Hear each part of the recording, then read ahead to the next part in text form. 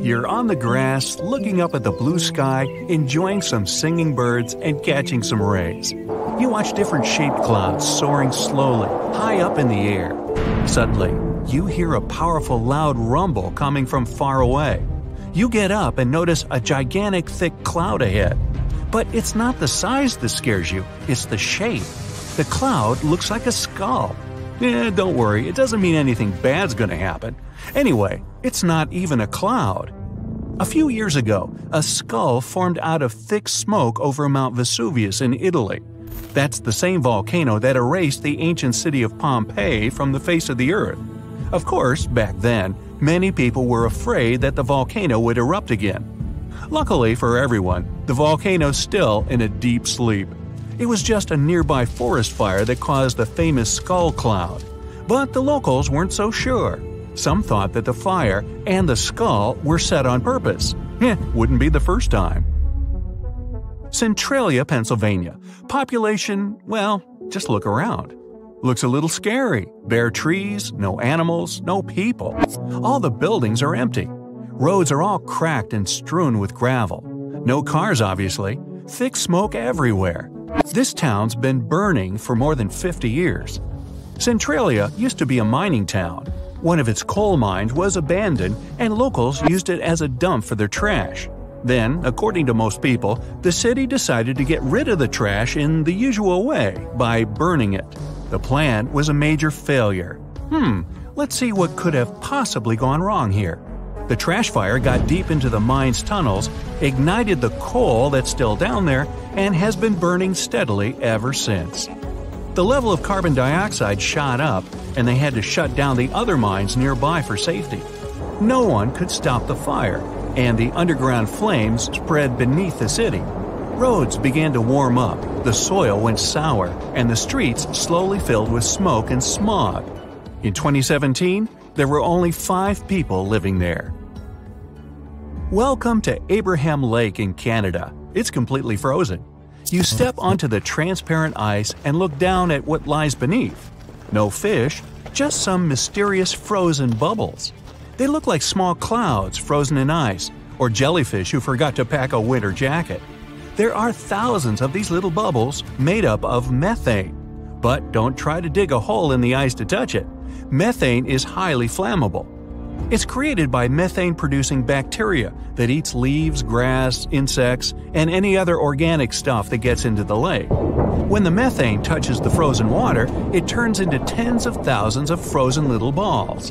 When the ice melts, they burst open and sizzle. If you lit a match over them at just the right moment, the lake would look kind of like an erupting volcano. Similar lakes can be found near some shores of the Arctic Ocean. There, the size of the bubbles can reach several times the size of hot air balloons. Beautiful for sure, but not exactly safe. The next shocking lake is in Indonesia, on the island of Java. You come to a majestic volcano overgrown with grass and trees. The volcano seems to be asleep, but smoke is pouring out of it. You, of course, climb to the summit.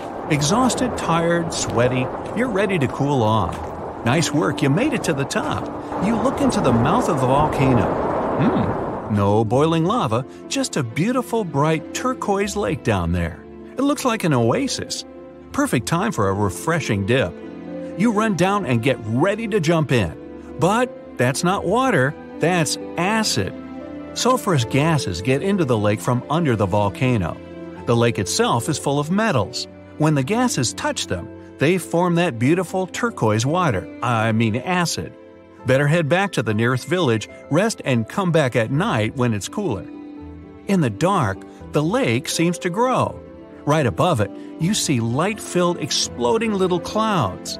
The sulfurous gases rise out of the lake, combine with the air, and flash bright blue. Still, don't get too close. Up in the sky, underground, volcanoes, lakes? Time to head out to sea. You get on a yacht and sail off. It doesn't matter where, this next one happens all over the world. So, the sea is crystal clear and calm, there's no wind in your sails. Everything is so peaceful. Wait, what's that? You hear a loud noise. 2 seconds later, a huge wave, way taller than your mast, rises from the calm sea and hits your yacht. The ship manages to stay upright and the huge wave disappears. You just survived the attack of a rogue wave. Some scientists think it happens when the surface sea current smashes into a strong headwind. Others say it happens when warm and cold currents come up against each other. Another popular theory is wave interference, where small waves team up to form one monster one. Under certain conditions, waves get a sort of superpower. Out of all the waves in the area, there'll be one which sucks the energy out of all the others. When it's full, the wave spits it all out. Maybe that's why the wave's so strong, but only lasts an instant. What about clouds? Scary? Well, they can be, if they're huge thunderclouds, walls of gray and black blocking out the sun, the moon, and the stars. First, you're relaxing in your backyard. Then you see thunderclouds. Then you get thunderstorms, hail, floods, and even tornadoes. They're easy to spot thanks to their epic appearance, thick, heavy, and dark. They can even sparkle inside because of lightning. That's one scary-looking cloud. But before you run away, let's see how it forms. Clouds are like roller coasters. Imagine you're a small drop of water hanging out with your friends in the ocean, waiting in line for the brand new ride that just opened up. It's time. You strap in. Nothing happens. Then you feel it. The roller coaster starts to go up, up, up. You can see all your droplet friends down there. They're so small. You keep rising, just waiting for the big whoosh. But nothing happens. Then you're so high up that you're in the clouds. It's not so scary up here, and there are loads of your friends. Nice. It's starting to get cold. You look around, it's happening to everyone. You're being turned into beautiful ice crystals, so shiny and pretty. The clouds filling up, getting kind of cramped with all those other water droplets. Still, what a peaceful, enjoyable, wow! The ride kicks back in and you start to free fall. Slowly at first, then faster and faster, thousands of your fellow drops falling back to earth, some holding on tight to the handrail, some laughing and waving their hands in the air. Woohoo! And splash! Still, I like the lightning ride better. That's one where they strap you in, you ride up, and then you play bumper cars way up in the clouds. The more times you bump into another water droplet, the more lightning you create. Now, not all lightning happens inside clouds. There's a rare phenomenon called a dirty thunderstorm. The lightning happens above a volcano. The most famous is in Japan. It erupts almost every day and spits black clouds high into the air. So, it's super scary volcano clouds, plus lightning. Whoa! Regular lightning happens during a storm when ice crystals bump into each other. In a dirty thunderstorm, bits of volcanic ash collide, create friction, and spark up the sky. Okay, better finish the journey with something safe and beautiful. No more cloud roller coasters, please.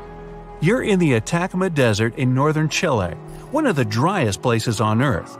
But this desert has a beautiful secret. Every 3 to 5 years, flowers pop up out of nowhere. It's so famous, it's also called the flowering desert. Seeds lie around in the ground just waiting for some rain. When the desert gets enough water, about 200 types of flowers sprout up. The yellow sands of the Atacama turn purple, white, green, and pink.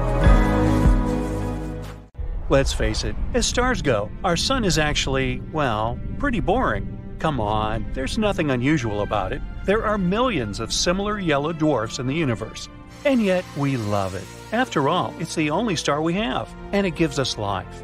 However, it wasn't always like that. Once upon a time, the sun had a twin, possibly an evil one. What happened to it? Well, let's find out. Now this here is a giant molecular cloud. They're also sometimes called dark nebula. Here, there are many interstellar clumps full of gas, dust, and piles of stars.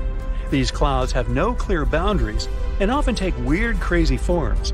You can even see some of them with the naked eye. Look at the clear sky at night. They look like dark spots all across the bright Milky Way. And this is exactly where our sun was born about 4.5 billion years ago. The sun originated from one of these molecular clouds. Billions of years ago, waves of energy were passing by here. They collected all this material and compressed these clumps into dense nuclei. That's when a protostar was born. This young protostar was a ball of lukewarm hydrogen and helium. And then, millions of years later, the temperature and pressure inside the balls increased. As a result, a star was born, the Sun. But not everything in this molecular cloud has turned into the Sun. The remaining materials began to revolve around the new star. And, as you might have guessed, they gradually turned into planets, including our Earth. This is how our solar system was created. But it's quite possible that this is not the whole story, and that at the same time, along with our star, another one was born. The lost twin of the Sun, made from the same materials under the same conditions. But why do we think that it exists? Well, recently, scientists have launched some statistical models to find out more about the birth of stars. And these models have shown that many stars appear not individually, but in clusters, or at least with one sibling. After more research, scientists confirm that, yep, most stars formed inside molecular clouds are born with a companion. Sometimes these companions stay together. For example, a small star will revolve around a large one. They can even form double, triple, and other star systems. And sometimes their paths may diverge forever. This probably happened to our Sun as well. It could have had a sibling too. Perhaps not even one, but a whole cluster of little brothers and sisters. And one bigger twin with a similar mass and other characteristics. But if that's the case, then where are you, our lost twin? Well, we have one hypothesis, and according to it, this twin may not be as good as it seems. In the 1980s, scientists began to notice a certain pattern in the Earth's history. Approximately every 27 million years, give or take, large-scale extinctions occurred on our planet. Pretty strange, right? Every 27 million years in the history of Earth, some kind of catastrophe occurred that changed its biosphere forever, as if something, as scheduled, cyclically, caused them. Then an astronomer, Richard Muller, suggested that there may be something that caused the events, a certain celestial body. According to him, it could be a dwarf star that we can't see because of how dim it is. It could be located about 1.5 light-years away from us. This star rotates around the Sun in a huge orbit, and it approximately takes a whopping 27 million years for it to finish its orbit. And when it gets closest to the Sun, it starts to cause complete chaos. While approaching us, this troublemaker changes the trajectories of comets in the Oort cloud or the Kuiper belt. As a result, all these comets start to rush straight toward us. Then they crash into the Earth and cause mass extinctions, just like it was with dinosaurs. This hypothetical star was named Nemesis. It's the name of the ancient Greek deity of retribution. What is it taking revenge on us for? No idea. Perhaps it didn't like the fact that once upon a time, the Sun took away almost all the dust and gas from a molecular cloud. The Sun became a fairly large star, but the twin remained dark and small. Moreover, in the end, it was forced to fly away in the middle of nowhere. Anyone would be annoyed by something like this. Scientists have put forward various hypotheses about what the mysterious nemesis is. Perhaps it's a brown or red dwarf, the remnants of a star that has completely depleted its fuel. Or maybe it's not a star at all, but a rogue planet more gigantic than Jupiter. Well, whatever it is, its existence isn't particularly pleasant for us. However, all our attempts to find the culprit unfortunately failed. At the moment, we still haven't found any signs of Nemesis. Recent studies have called into question the theory of regular mass extinctions. If you look more into fossil records, you'll notice that these catastrophes occurred rather randomly, rather than on a clear schedule. Now scientists doubt if Nemesis may actually exist. They also say that any star moving in a similar orbit would be very unstable, and it's very unlikely that it could have survived for that long. But despite the lack of clear evidence, Nemesis had become quite famous online. Many articles and news still mention it in different contexts. They like to write off any dramatic events taking place in the world, like asteroid falls, tsunamis, and so on this mysterious star. So now, all this may seem like a typical urban legend, But let's not forget about something important. Even if Nemesis itself doesn't exist, it doesn't mean that the Sun didn't have a twin. First of all, everything we talked about at the beginning is still relevant. Most stars aren't born alone. The probability that our Sun also had a sibling is still very high. Secondly, there may be evidence of the existence of this lost twin, and is probably somewhere in the Oort cloud. This is a huge cloud in the outer limits of our solar system. It consists of a bunch of comets and other cool rocks. Now, scientists believe that this cloud stores various remnants and fragments of everything that remained after the birth of our solar system. It's like a huge museum of our past. So, in this Oort cloud, scientists have noticed something interesting. Basically, this region seems to be too heavy. What the Oort cloud actually looks like doesn't correspond to our current models of the formation of the solar system. It's too heavy because there are some remnants of something in it. So, there used to be something in the solar system that we don't know about yet. But when scientists included a possible second sun in their calculations, it fit just right. Like a missing piece of a puzzle, the lost twin perfectly matches the gap in the weight of the Oort cloud. So yeah, the Sun almost certainly had a twin. But what happened to it? And where is it now? Unfortunately, this star is most likely already very far away. Probably after their birth, the Sun and daughter, Sun 2.0, spent only a couple of million years together, and then they had to separate completely. Now, the second twin may be hundreds of light years away from us. It can be anywhere in the Milky Way. And yeah, theoretically, we could find it, but that would be quite difficult. To do this, we need to find all the stars similar to our Sun, about the same age, all over the Milky Way galaxy. And even if we make a list of these stars, what's next? We have no way of knowing which one was really the twin of the Sun. So, the lost twin will most likely remain lost, and our Sun will remain forever lonely. Ah, what a sad story. But cheer up, for us it's probably the best. If we had two suns, perhaps the solar system would never have become what it is now. Our planet might not exist at all, and that means that there might be no life. So, we probably should be grateful for the Sun's sacrifice. On the other hand, our sunsets would look like the ones they have on Tatooine. Cool. Let's head to the Middle East. There's a large desert here, and it's completely dark, except for one spot. It's a big circle that glows with a bright orange light, the Darvaza crater, and it's just a giant gas burner. Years ago, geologists found gas here, and they started mining for it. But when they excavated, they came across a void underground. The void collapsed, and it formed a crater. It's as wide as half a soccer field, and as deep as a 5-story building. Gas began to come out of the cracks in the crater, and since animals were often grazing near this place, the geologists decided to set these gas streams on fire to exhaust the source.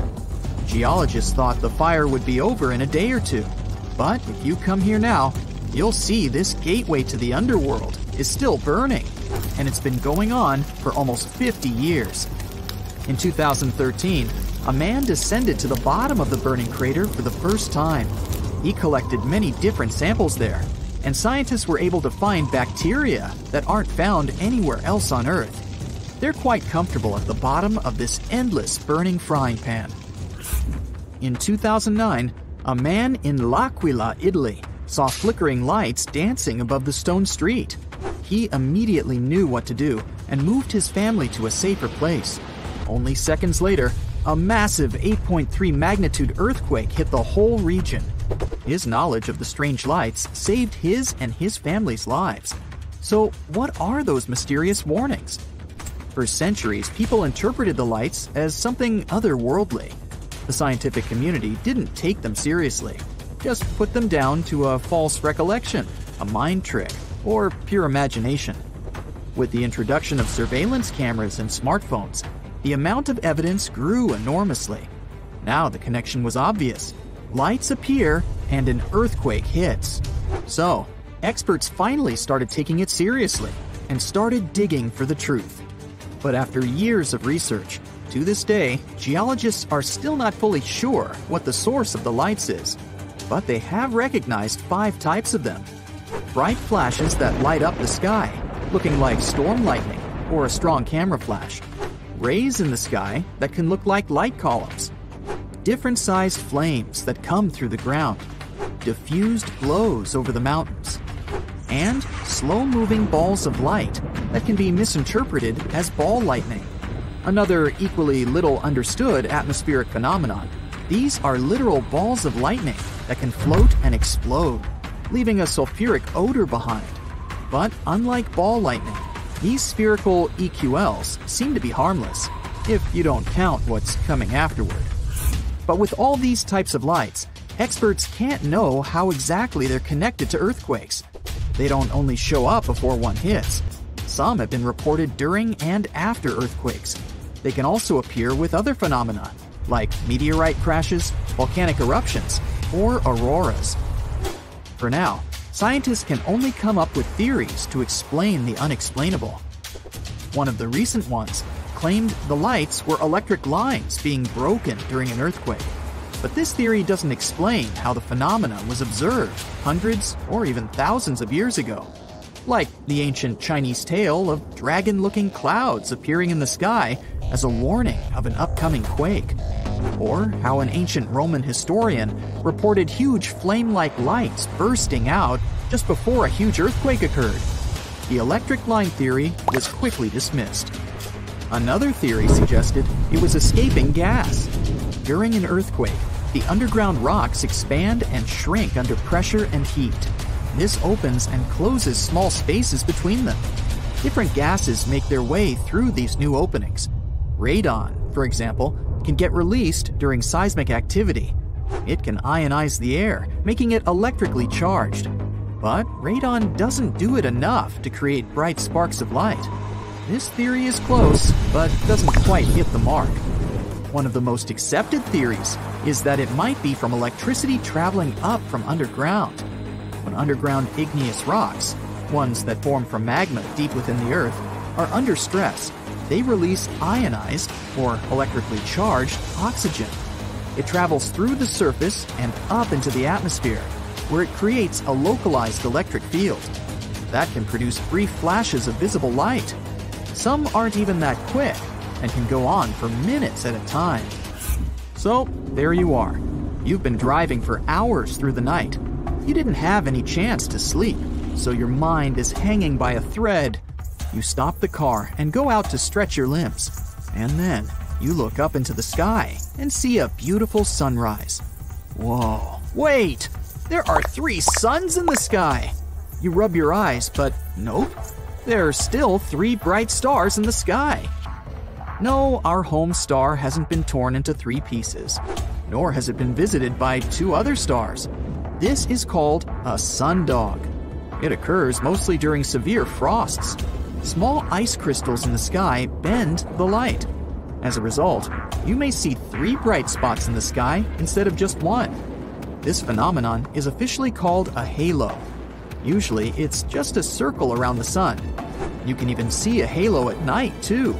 Just look at a street lamp, and you'll see a bright circle around it. Sometimes, a halo can take on a fancier shape. If there's a lot of ice in the air, the light is warped even more. Just like in a room with a dozen mirrors. Then, the halo can take on the shape of a human eye. Because of this phenomenon, a false dawn can occur too. While you're looking at the horizon, the dawn begins, and the edge of the sun appears. A little bit more, and wait, the sun starts to just dissolve in the sky. After a few moments, it's dark again. And only a minute later, the real sun shows its face. It was the same light curvature effect you saw before with the 3 suns. Only now, the light is curved vertically, not horizontally. And instead of the real sun, its reflection in ice crystals in the sky appeared. And now moving on. This cloud looks like a dinosaur, and this one looks like a cat. And this, whoa, it looks like these clouds are falling down. Oh, phew, that's just a mammatus cloud. Their shape really makes them look like chunks of cloud about to slam on the ground. Well, that's not going to happen, but you better start seeking cover anyway. Such clouds are a sign of a severe thunderstorm coming. It takes a lot of moist air with ice crystals at the top and dry air at the bottom to create such clouds. Then, vertical currents of air appear between these layers. And these currents make the clouds take the shape of a human brain. And this giant cloud looks like a dome that's going to cover an entire city. In fact, that's exactly what happens. A huge cloud covers a large area and then rains heavily on it. Sometimes, the front of such a cloud takes a bizarre shape, like in these pictures. It looks more like several giant spaghetti clouds, or even giant cloud worms. This phenomenon can often be seen in Australia, and it's called morning glory. It happens because a strong wind twists part of the cloud on both sides, and then the huge sheet of air dough splits into thick strips.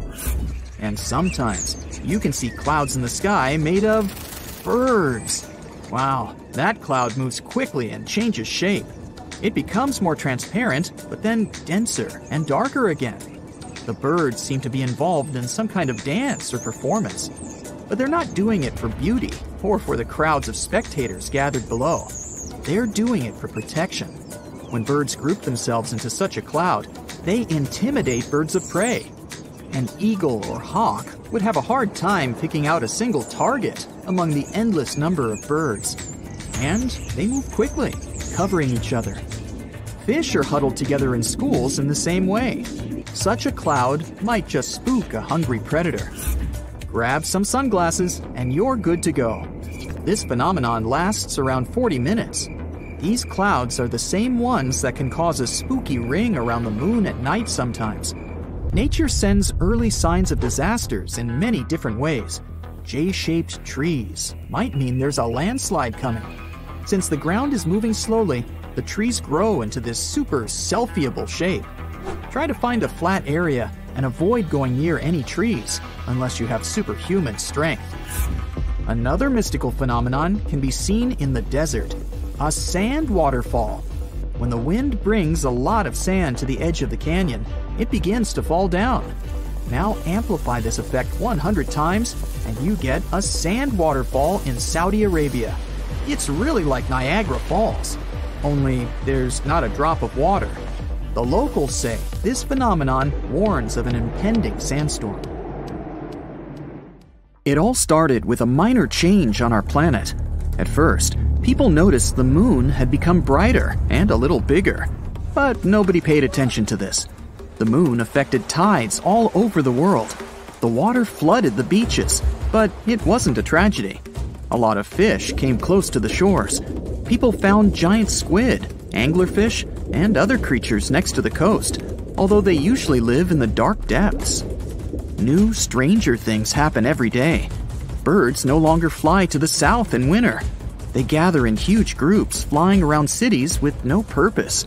The moon used to help them navigate in nature, so they can't figure out which way to fly anymore. In the boundless waters of the world's oceans, ship captains notice that compasses are now unstable.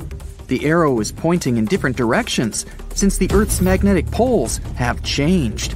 People realize the moon has started to approach Earth for an unknown reason. The moon's gravity affects the gravity of our planet. This entails changes in the climate, the behavior of all living beings, and the magnetic field. Now, it rains in the driest places and gets hot in the coldest lands. It's knocking down ecosystems all over the planet. People living near forests hear wolves howling all the time.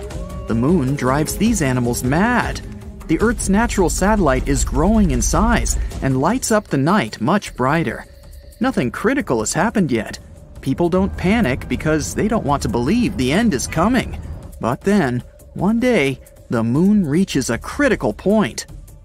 You're walking down the street listening to music, and at that moment, someone pushes you. Okay, maybe that guy is late for work. You keep walking, and a girl coming by hits your shoulder. "I'm sorry," she says, and goes away. You've noticed the fear in her eyes. You look ahead and see people running towards you. You take off your headphones and hear screams and sirens. People leave their cars and run away. Hundreds of seagulls are flying in the sky. You hear a strange noise among all the sounds of chaos. It seems to be water. How is this possible?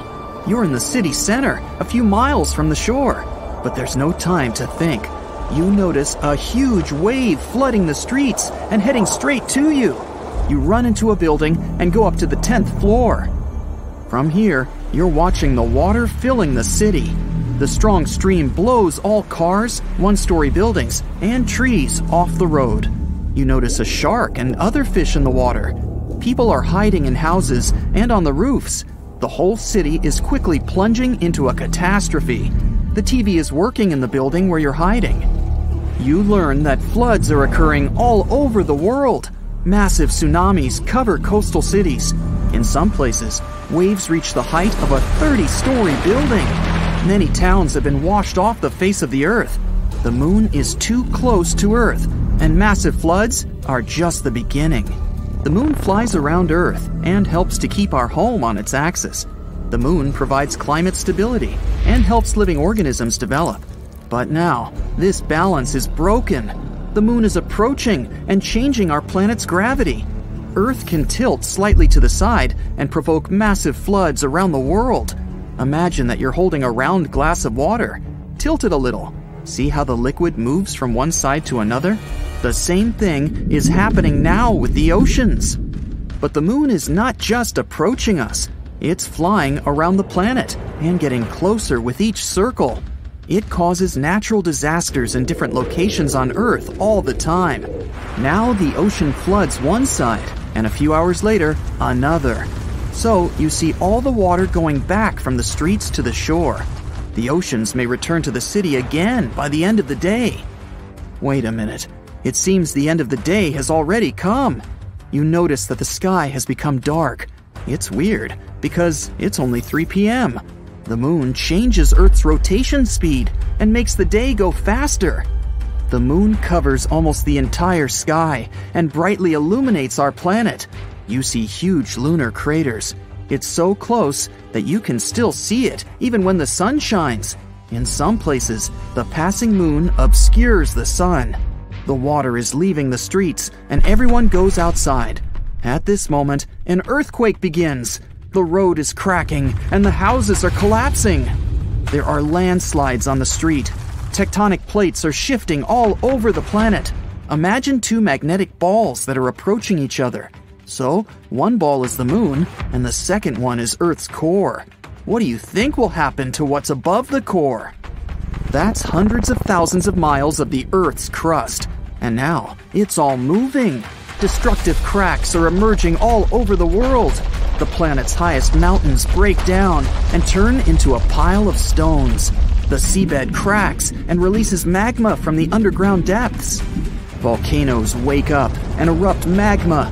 Clouds of volcanic ash cover the sky from the sun and the glowing moon. But the scariest thing is still ahead. A collision is inevitable. The moon flies around the planet like a ball in a round glass with a hole in the center. This force drives clouds all over the planet. Now there's a thunderstorm, but in 5 minutes, it will be snowing. Then the night comes, and it starts raining.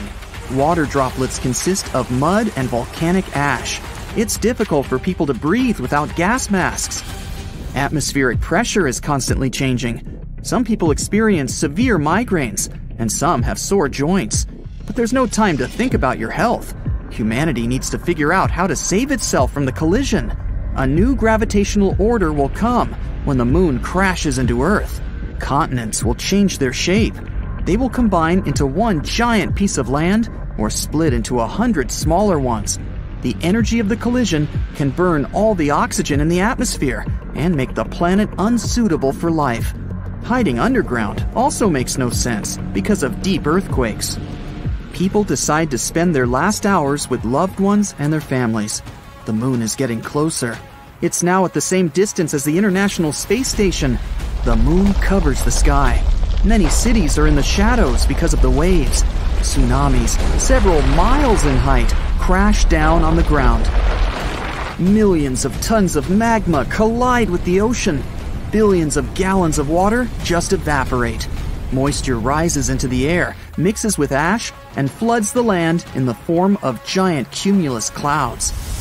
You've accepted the complete destruction of the planet, but something strange happens to the moon at this moment. You notice giant cracks appear on it. The moon slowly begins to divide into two parts. Both halves crumble into hundreds of large pieces.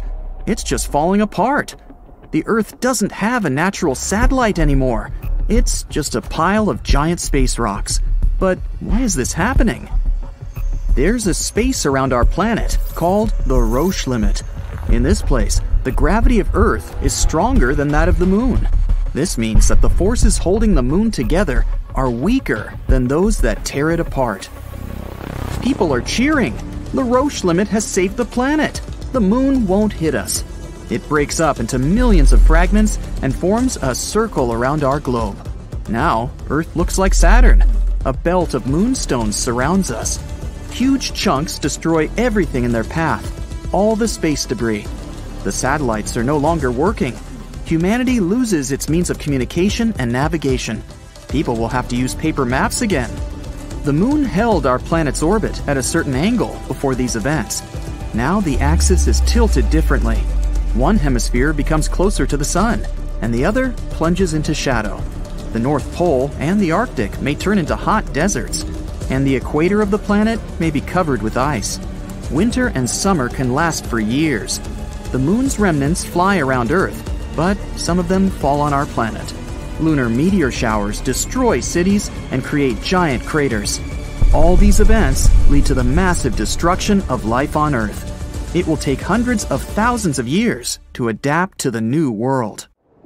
We've heard stories about people surviving in the desert, Amazon forest, and uninhabited islands for weeks. Such stories show how tough and resilient people can be. But among these many cases, there is one that can really amaze you. It's the story about a guy who spent 3 days inside a sunken ship at the bottom of the Atlantic Ocean. He didn't have oxygen tanks, electricity, communications, or food, but he survived. So, it all happened in 2013 on a tugboat that was moving through the Atlantic waters along the coast of Nigeria. That day, early in the morning, there was a small storm. The tug was pulling a vessel with oil tanks. Then, all of a sudden, a huge wave formed. It crashed into the ship and broke the cable. At 4:30 a.m., the tugboat turned upside down. Its entire deck was underwater, and the ship's hull stuck out from the surface. The boat began to sink slowly. The crew of 12 people were trapped, as they all were in their locked rooms. They had closed the doors in their cabins as a precaution, since there were many pirates in those waters. Because of the locked rooms, they couldn't get out. But one of them, cook Harrison Okina, was in the bathroom during this time. The bathroom turned over. Harrison fell on the ceiling. All the clothes and toilet shelves fell on his head. He was stunned and didn't understand what was happening. When he heard the screams of the other crew members, he realized that the ship was sinking. Harrison struggled to his feet. Holding on to the walls, he slowly went out of the cabin. The water level rose above his head. Harrison took a deep breath. He intuitively, driven by fear, reached the engineering room. There was a small pocket with air. This space wasn't wholly flooded, since the water didn't get there, and the air hadn't come out. Harrison realized that this was the safest place for him at that moment. He had no fresh water and no food. He was in a cold, damp room. The floor was flooded, and Harrison's feet began to freeze. There was almost no chance of survival. The man found a soda bottle inside the room and a life jacket with 2 flashlights attached to it. By this time, the ship had descended to the bottom of the ocean at a depth of 100 feet. This is about the height of a 10-story building. The ship's hull was squeezed and made a grinding noise due to the pressure of the water. Then, Harrison heard a strange movement outside the door. It was sharks and other fish that were investigating the deck. At this point, Harrison began to lose hope. Lack of food supplies and pressure weren't the main problems. The air pocket was small, which meant there was little oxygen. Every 24 hours, an average person consumes about 350 cubic feet of air. which means Harrison had less than 1 day left to breathe. But despite this, he lived in such conditions for about 60 hours. This happened thanks to the water. The pressure around the ship was so intense that it compressed the air by about 4 times. Another problem was the cook's breathing. When we inhale, we absorb oxygen. When we exhale, we release carbon dioxide. This substance is dangerous to your health if its concentration in the air is 5%. Harrison slowly filled the room with carbon dioxide, and he couldn't get out. With each hour, it became harder to breathe. But here again, he was lucky. Water absorbs carbon dioxide, and Harrison moved and splashed it in different directions. Thus, unknowingly, he increased the water area and kept the carbon dioxide level below critical. But even here, his dangers were not over. Hypothermia may occur in a dark, cold room. It's a condition when your body temperature drops below 95 degrees Fahrenheit. You get cold, and your perception of the world gets distorted. You don't understand where you are and what's going on. You may lose your memory and even experience terminal burrowing. This weird behavior occurs during hypothermia when a person tries to find a small shelter, even if they're in a closed room. They can even start digging the cold floor with their bare hands. At the same time, a person quickly freezes and loses consciousness within 2 hours. Harrison's room was filled from below with icy water. He wouldn't have survived in such conditions if he had stayed on the floor for several hours. But he managed to build a small platform with a mattress. This kept him slightly above the water level. With each passing hour, fear and despair more and more bound the survivor's mind. He couldn't get out for many reasons. One of them was that only a little sunlight passes to such a depth, and Harrison couldn't see it. The soda bottle was almost empty, and the flashlight stopped working. The man found himself in pitch darkness, but his salvation was close. While rescuers were searching for survivors nearby, he was thinking about his family and life. Harrison noticed rays of light through a hole in the wreckage. Divers were examining the seabed. It was the only chance to survive. Harrison came out of the air pocket and swam towards the rescuers. He was making his way through the darkness. The ray of light coming from the diver's flashlight disappeared. Harrison tried blindly to find the diver, but they were at the other end of the deck. His oxygen was running out, so Harrison decided to return. There was almost no air left in his lungs. He began to suffocate, but still got to the rescue room. The main thing was not to despair. It was his only chance for salvation. After catching his breath and replenishing the oxygen supply in his lungs, Harrison made a second attempt. He got out of the room and noticed the diver. He swam towards them with all of his might. The lifeguard didn't see Harrison, so the cook knocked on his neck from behind and grabbed his hand tightly. The diver was initially scared, but he realized a living person was in front of him. Harrison swam to his room and led the lifeguard as his oxygen ran out. You can easily find a recording from the diver's camera on the internet, where the frightened Harrison was in his rescue room during a meeting with the diver. The rescuers gave him an oxygen mask. They didn't believe there was a living person in front of them. Harrison couldn't immediately get to the surface because of the pressure. He spent about 60 hours on the seabed, so he needed to change the pressure level slowly to prevent damage to his health. Therefore, the divers put him in a decompression chamber to gradually reduce the external pressure. Then, when Harrison got out, he saw the stars. The cook thought that he had been at the bottom of the ocean all day. So he was surprised when he found out that he had been underwater for 60 hours. Also, he thought that all the crew members had forgotten about him and left the ship at the beginning. Many years have passed since then, but Harrison still has nightmares about his air room. Sometimes he wakes up in the middle of the night and tells his wife that the bed is sinking and they're now at sea. A similar case occurred in 1991 with scuba diver Michael Proudfoot. He was studying a sunken submarine off the coast of Baja California. During this dive, he accidentally broke his breathing regulator and deprived himself of oxygen reserves. Michael couldn't get to the surface because he was too deep. He wouldn't have had enough air in his lungs. Fortunately, the diver found an air pocket inside the ship. He swam there and waited for rescuers. For 2 days, he was underwater in complete darkness. He ate raw sea urchins and drank a small amount of warm water from a found pot. Fortunately, rescuers found him. Michael Proudfoot got out of the trap and stayed alive. Endless hot deserts seem lifeless at first glance.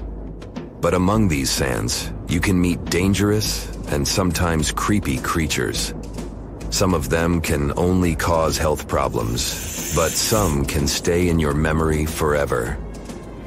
Let's get to know them, starting with dangerous ones and finishing with real nightmares. So, you're walking through a desert and see a big teddy bear with open hands.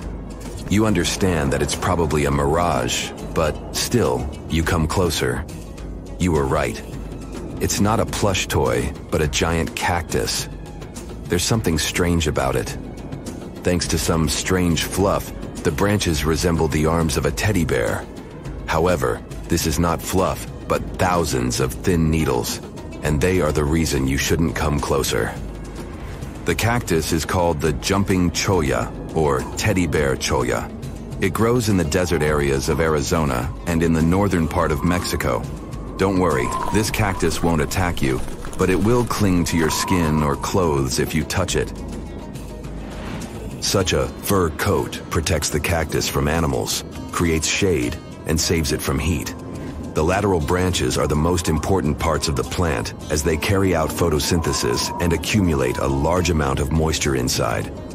So, despite all the danger, the cactus can be helpful for desert wanderers. And the danger here is needles. If you look closer at them, you will see they have the shape of hooks. One touch, and hundreds of thorns are already in your finger. It's pretty difficult to get rid of them, and the needles cause unpleasant, painful sensations. But the coolest thing about this cactus is the way it reproduces. The plant clones itself in a new place. When animals and people pass the jumping cholla and touch it, the cactus gives them a small piece of itself, along with the needles. As soon as you throw this piece to the ground, it takes root and starts growing.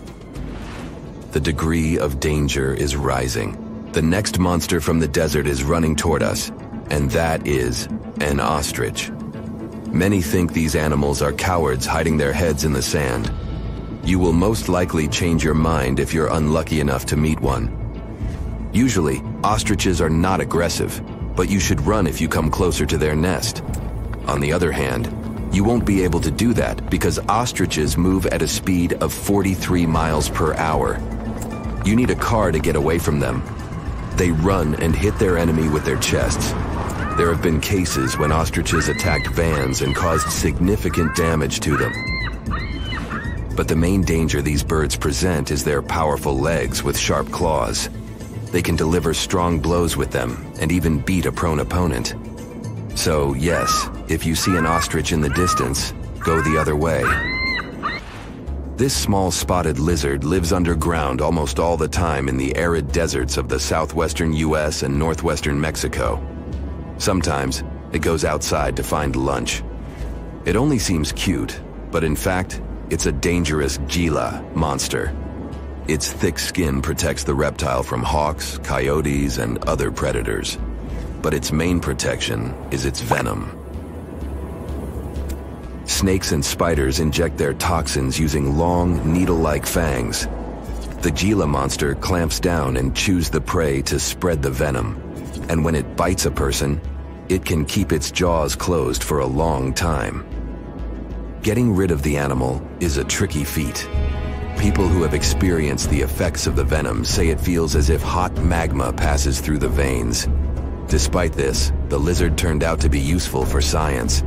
Doctors used its venom to create medicines for diabetes and obesity. The time has come. Now you're about to meet one of the creepiest creatures living in the desert. Be quiet and listen to the silence. Stand still. There's no one around. Suddenly, you hear some hissing coming from below. You lower your head and see it. A big yellow spider the size of a human palm with strong jaws and long legs hides in the shadow of your body. In horror, you run away from this monster. but it goes after you. It isn't easy to do it in this situation, but try to calm down. The creature isn't interested in you. It wants only your shadow to hide from the scorching sun. Anyway, it's better not to touch it. The powerful jaws of the camel spider can cause unpleasant sensations, to put it mildly. And, by the way, this creature isn't really a spider. Yeah, it belongs to the class of arachnids, but it's a separate species, Sulpicid. It likes to bite. It's fearless and pretty aggressive. The spider preys on insects, lizards, rodents, and small birds. It can also move at a speed of 10 miles per hour. For their small size, this is very fast. You need to be a professional athlete to run away from it. Most often, you can find camel spiders in the deserts of the Middle East, but they also live in Mexico and the southwestern US. These runners are nocturnal and try to avoid the sun during the day, so they are always hunting your shadow. By the way, they got their name because they often hide in the shadows of camels. You won't hide from them during the day, but they will also want to come after you at night, especially if you make a fire. Sulpicids always run to the light in the hope of eating something. Some species of these spiders make a hissing sound to scare their enemies away. Now, let's calm down for a second and leave the hot desert. We're going into the humid tropics of Tanzania. Under tree bark, fallen leaves, and in dark caves, you can meet one of the most terrifying creatures on Earth, a tailless whip scorpion. Imagine a big scorpion without a tail, with a flat body that looks like it has been pressed by something. It's similar to spiders, but has no venom glands and can't spin a web. This monster is silent and fast, but the scariest thing is its 2 front claws, twice as long as the creature itself. Any prey it catches will never escape.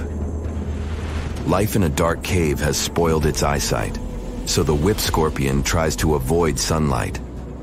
During molting, it climbs up to the ceiling and slowly comes out of its old skin. Imagine directing your flashlight there and seeing small cocoons out of which pale spiders with excessively long legs crawl. If you really meet it, be calm and slowly go away as far as possible. Be careful. The flat scorpion can crawl under your clothes in a second and bite you in the stomach. And that's not the worst part.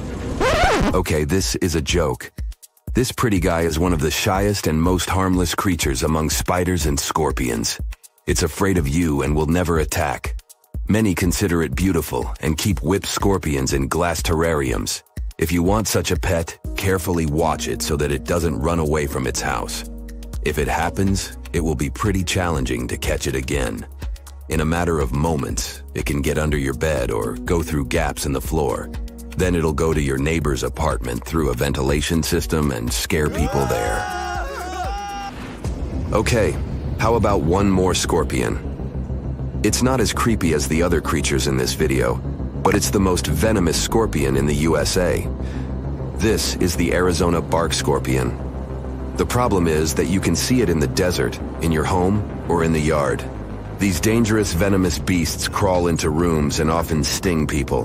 One time is enough to cause pain, similar to a bee sting, but someone with an allergy may experience paralysis, breathing problems, and other health issues. It's one of the most intriguing locations in the world. Covered in darkness and miles underwater, this extreme environment is home to some unusual creatures and phenomena. It's called the Mariana Trench, and it's the deepest oceanic trench on Earth. No wonder it's been so difficult to explore.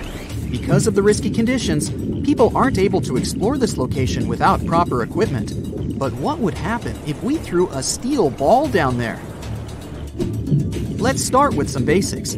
How did they first discover this enormously deep hole in the ocean? HMS Challenger identified it back in 1875. The ship had some pretty fancy sounding equipment for its time, but it wasn't nearly good enough to be able to fully explore the trench. Some decades later, in 1951, another ship, the HMS Challenger II, came back to the location better equipped. The vessel featured an echo sounder and was able to take accurate measurements of what seemed to be the deepest point on the surface of our planet. If you were to look at it in 2D, you'd see the trench measures 1,500 miles in length and 43 miles in width on average. It also looks sort of like a crescent-shaped scar when you observe it from above. Nothing out of the ordinary so far, right? Well, if you were to stretch a wire from the surface of the ocean to the trench's deepest point, it would measure a staggering 7 miles. If we were able to physically move Mount Everest, which is the Earth's tallest mountain, to cover the Mariana Trench, it still wouldn't be enough, falling short by about a mile. Because the Mariana Trench is so deep, it's almost completely covered in darkness, as light can barely get through to such extreme distances underwater. The temperature isn't any friendlier either, just a few degrees above freezing. But the most dangerous feature of them all is the water pressure. Right at the deepest point of the trench, the amount of pressure is about 1,000 times higher than the standard atmospheric pressure.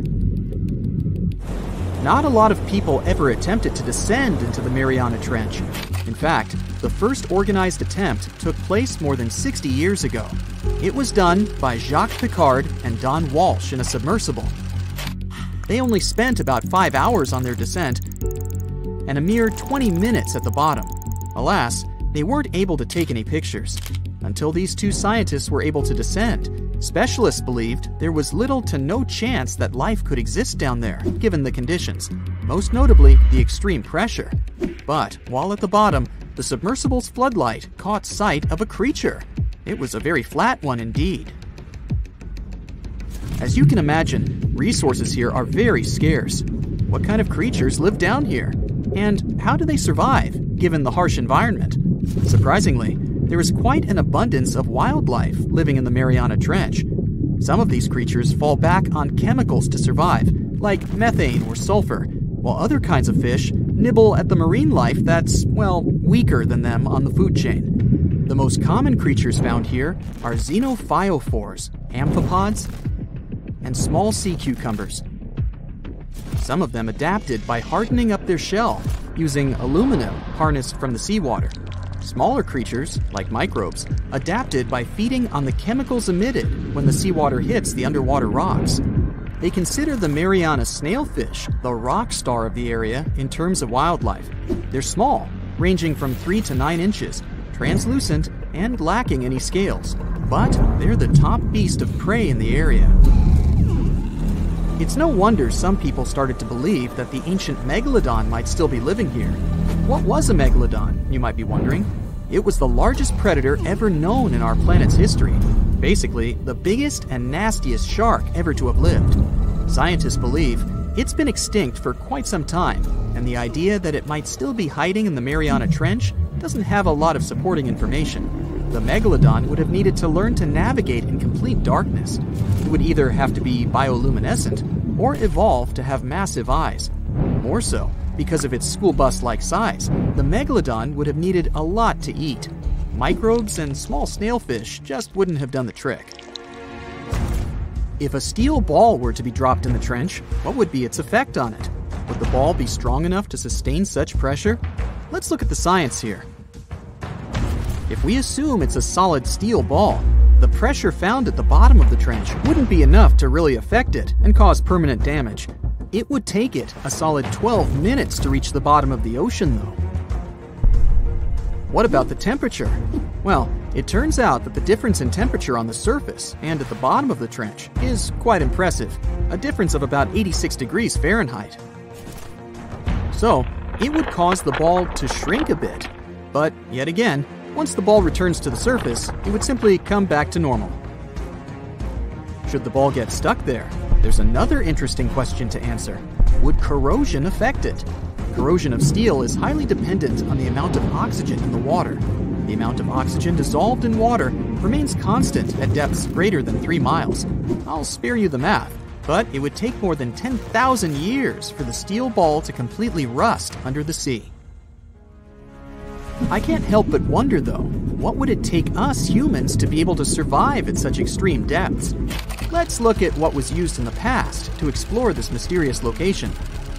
A little thing called syntactic foam. Why?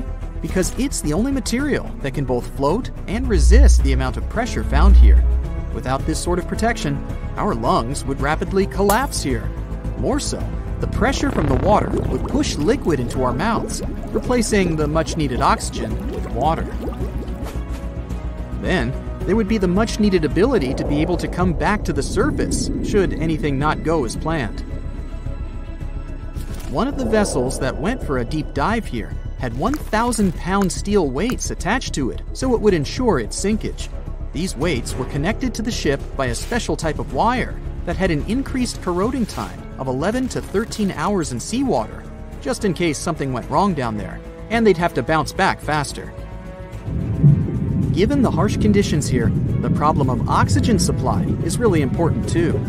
Any vessel looking to descend into the Mariana Trench again would need to consider some sort of device that can recycle the air in order to reduce the amount of oxygen that needs to be transported down there. And the last, but definitely not the least of all problems, would be electricity. There surely isn't a power socket down there for you to charge your phone. So, there needs to be enough battery life to support all the necessary equipment, communication, oxygen supply, lighting devices, and so on.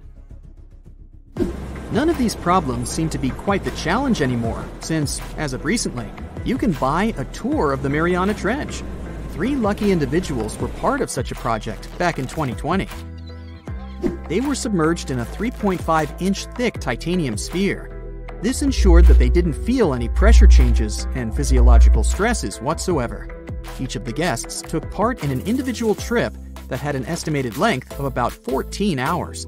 The descent itself took over 4 hours. Once they reached the bottom, they got the chance to witness some of the most extraordinary creatures on the planet. Then it was time to start the 4-hour ascent back to the surface.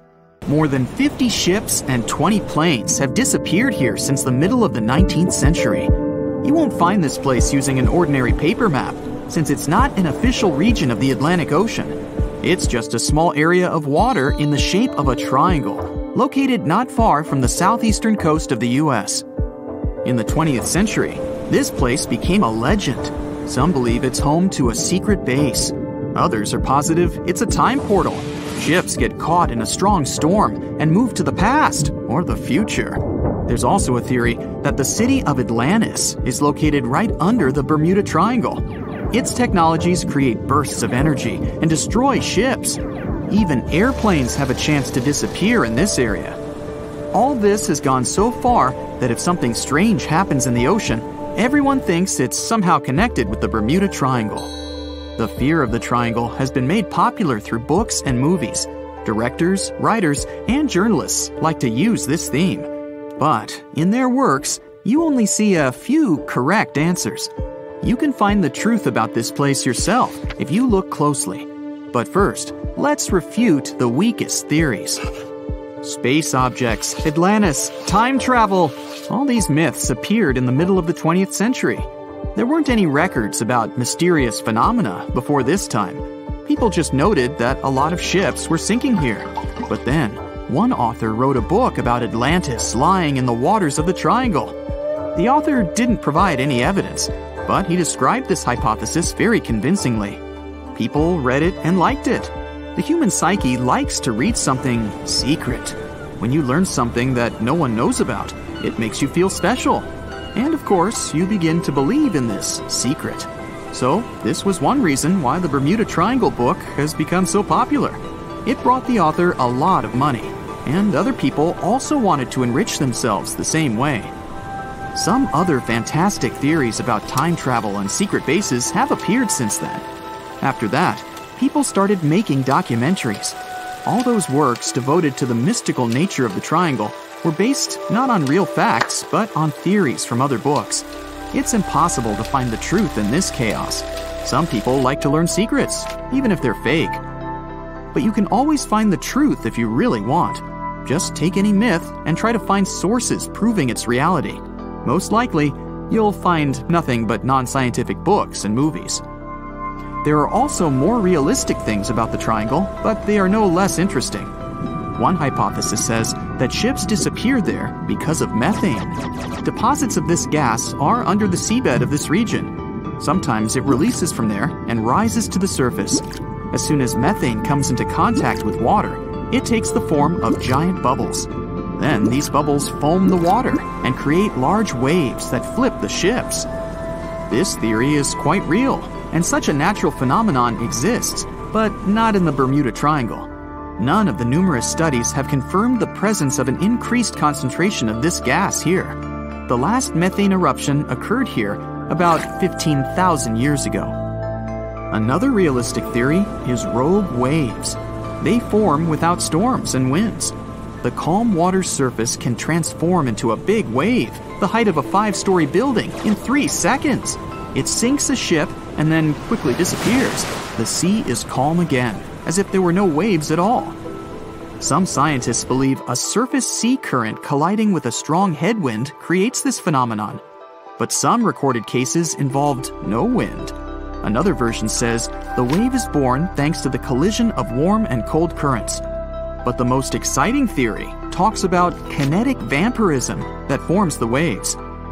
Under certain natural conditions, waves get the ability to exchange kinetic energy. And among all the waves, there will be the biggest, the vampire one. It absorbs the energy from all the others. When the power is accumulated, the vampire wave splashes it out. This explains the force of the impact and its sudden disappearance. All theories seem logical, but scientists still can't figure out the nature of this phenomenon. Yes, rogue waves can carry ships underwater, but not only in the Bermuda Triangle. They rarely appear in all the waters of the world's oceans. So let's move on to the next theory. Some of those who sailed through this place reported their navigation devices had become unstable. The compass and electronics broke down. The signal and radio communications were lost. We need to look at the triangle from space to find out the reason. If you use special sensors and devices, you'll see that the Earth's magnetic field is weakened above the Bermuda Triangle. This field is a shield that protects us from solar radiation. The ISS astronauts said that the triangle gets more of the sun's particles than any other part of the planet. Therefore, electronics are unstable in this area. But such failures don't occur with satellites and other space objects flying within our planet's atmosphere. Areas with a weakened magnetic field appear all over the world, and they hardly ever disrupt navigation. This means that ships and planes work stably in such conditions. But all the same, a compass doesn't work correctly in the triangle area. Could it be that some magnetic anomaly affects the navigation systems? This theory was quickly refuted. Scientists regularly check the magnetic map of this region and don't find any deviations from the norm. The reason for the unstable functioning of a compass is not an anomaly. The Bermuda Triangle is one of the few places on the planet where the true north and magnetic poles coincide. True north is the geographical North Pole. The magnetic pole is constantly moving around the globe directly to the north. Sometimes these poles collide and cause such a phenomenon as agonic lines. If you fall under this line, your compass will behave strangely and won't point you to the true north. That's why so many ships disappeared in this place at the beginning of the 20th century. People used an ordinary compass. They didn't have modern navigation technologies, and the misfunctioning of the compass could have led to disastrous consequences. Imagine that you're a ship's captain in, let's say, 1901. Your compass is guiding your way. You know you always need to sail north to get to land. Then you get into the Bermuda Triangle. You look at the compass and notice the arrow position has slightly changed. Now you need to move in another direction. This direction is the wrong one, but you don't know about it yet. You take the wrong path and end up in the Caribbean region. This area is full of tiny islands, and the seabed is not deep here. Your ship gets on a shoal. You're stuck and have no idea where you are. That's how some ships disappeared in this region. But if you had GPS, you wouldn't have lost your route and would have sailed safely to land. By the way, now, in the 21st century, you can use a compass here without problems, since the magnetic North Pole doesn't meet the true one on the territory of the Bermuda Triangle anymore. The agonic lines are somewhere else right now. But still, for some reason, ships get lost here. And now we come to the most unexpected solution to the Bermuda Triangle problem. Yes, boats sometimes disappear in this region. And the reason for this is water, ocean, nature. call it whatever you want. Unfortunately, ships sink all over the world. Don't be afraid of just one triangle. There are places in the Atlantic Ocean territory where more boats disappear, and the Bermuda Triangle is not even in the top 10 of them. But why does no one know about them? Well, it's because people wrote fairy tales about one particular place. One of the most popular ship routes of the Atlantic passes through the Bermuda Triangle. Can you guess where most shipwrecks occur statistically? In a place with many sailing ships. That is, in this region. The only true statement about the Bermuda Triangle is frequent storms. But even bad weather and a raging sea doesn't always sink ships. Also, hurricanes often form in the Triangle territory. The Bermuda region has high atmospheric pressure. This pressure diverts storm clouds away towards the Triangle. Strong winds and large waves can sink ships, and lightning flashes can damage planes, but this is not unique. So, don't blame the Triangle for all the problems. It's a beautiful and picturesque place that attracts many tourists. Can we estimate how many ships and airplanes were lost in the Bermuda Triangle? Have their disappearances resulted from human error or weather phenomena? Let's try to find out. We have a curious story of the SS Cotopaxi. This ship vanished in 1925, traveling from Charleston, South Carolina to Havana, Cuba. It never reached its destination. Years later, in the 1980s, a wreck was found 40 miles off St. Augustine, Florida. Since specialists could not precisely determine what and where it came from, they nicknamed it Bear Wreck. It took many additional years of work, done mainly by marine biologists, to identify that this ship was indeed the missing SS Cotopaxi. This was confirmed in January 2020. How did the ship just reappear? And how did it get there, since this mysterious shipwreck isn't even in the Bermuda Triangle? Now, let's see who came up with this term, Bermuda Triangle. Can you actually pinpoint the triangle on a map? No, it's not an officially recognized location either. The Bermuda Triangle does not appear on any world map. Nobody has agreed on its exact boundaries. There are only assumptions with approximations of the entire area, ranging between 500,000 and 1.5 million square miles. By all approximations, the region has a vaguely triangular shape. In 1964, an American author named Vincent Hayes Gaddis first came up with the idea when writing an article for Argosy magazine. He used the Bermuda Triangle to describe a triangular region that has destroyed hundreds of ships and planes without a trace. It is pretty hard to get the number of lost ships and planes because some ships and aircraft have gone missing without leaving a trace. Their wreckage in the region has not been recovered, but the recorded stories should help us. Legends about the Bermuda Triangle date back to the 15th century, like that of the Italian explorer Christopher Columbus. When sailing through the Atlantic waters, he passed by this location in the late 1400s. In what we now know as the Bermuda Triangle, he saw a huge flame that seemed to just crash into the ocean. Later, he saw an unusual light flashing in the distance at the exact location. Like many other sailors since then, his compass had severe malfunctions. Flight 19, a Navy plane on a routine schedule back in 1945, also started the Bermuda Triangle legend. It was commanded by Lieutenant Charles Taylor, and it's recorded that he just got lost in the triangle for no reason. Since pilots had no GPS back then, they had to trust their compasses and keep track of how long they'd been flying in a specific direction and their speed. Shortly after completing the task, both of the compasses on board stopped working correctly. Records found after the plane's disappearance also indicate that Taylor didn't have a watch on that particular day. The initial report stated that pilot error was to blame for this unfortunate event. However, because people weren't satisfied with this outcome, it was changed to causes or reasons unknown after several reviews. One surviving pilot named Bruce Guerin suggested he went through an electronic fog while passing above the triangle, making him travel through time. In 1970, when this incident happened, he was flying his aircraft when it was surrounded by two huge clouds that formed a whirlpool and spiraled. Like many others before him, he noticed that his navigation devices were malfunctioning.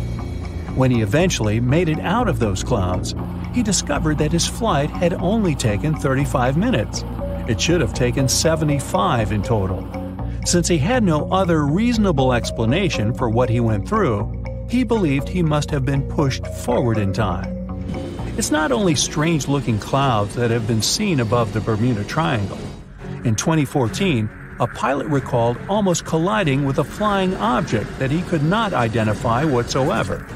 Some of these strange encounters were even caught on tape. It's the case of an early 2015 flight whose passengers noticed a curious object just floating over the ocean. The pilots have yet to figure out what they actually saw back there. Okay, not all of the possible explanations have been this unusual. Oceanographers, for example, have also tried to explain why ships disappear around here. So they recently came back to one of their old theories: rogue waves. These are immense walls of water that just pop up suddenly. If multiple such waves rise simultaneously, they overlap like a wave sandwich. If one single wave can reach over 30 feet tall and happen simultaneously, it can create a rogue wave that can surpass 100 feet high.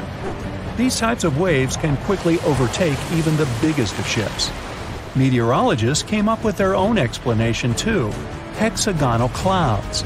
These unusual types of clouds can generate winds of up to 170 miles per hour, and they're pretty significant too, some reaching 20 to 55 miles across. As such, waves inside these wind giants can go as high as 45 feet. The Earth's own magnetic force might also have something to do with it. Within the Bermuda Triangle, compasses point to true north, the geographic North Pole, rather than magnetic north, the shifting magnetic North Pole. Some have even explained that since these two perfectly overlap in the Bermuda Triangle, it can cause a magnetic phenomenon that could make navigational devices malfunction.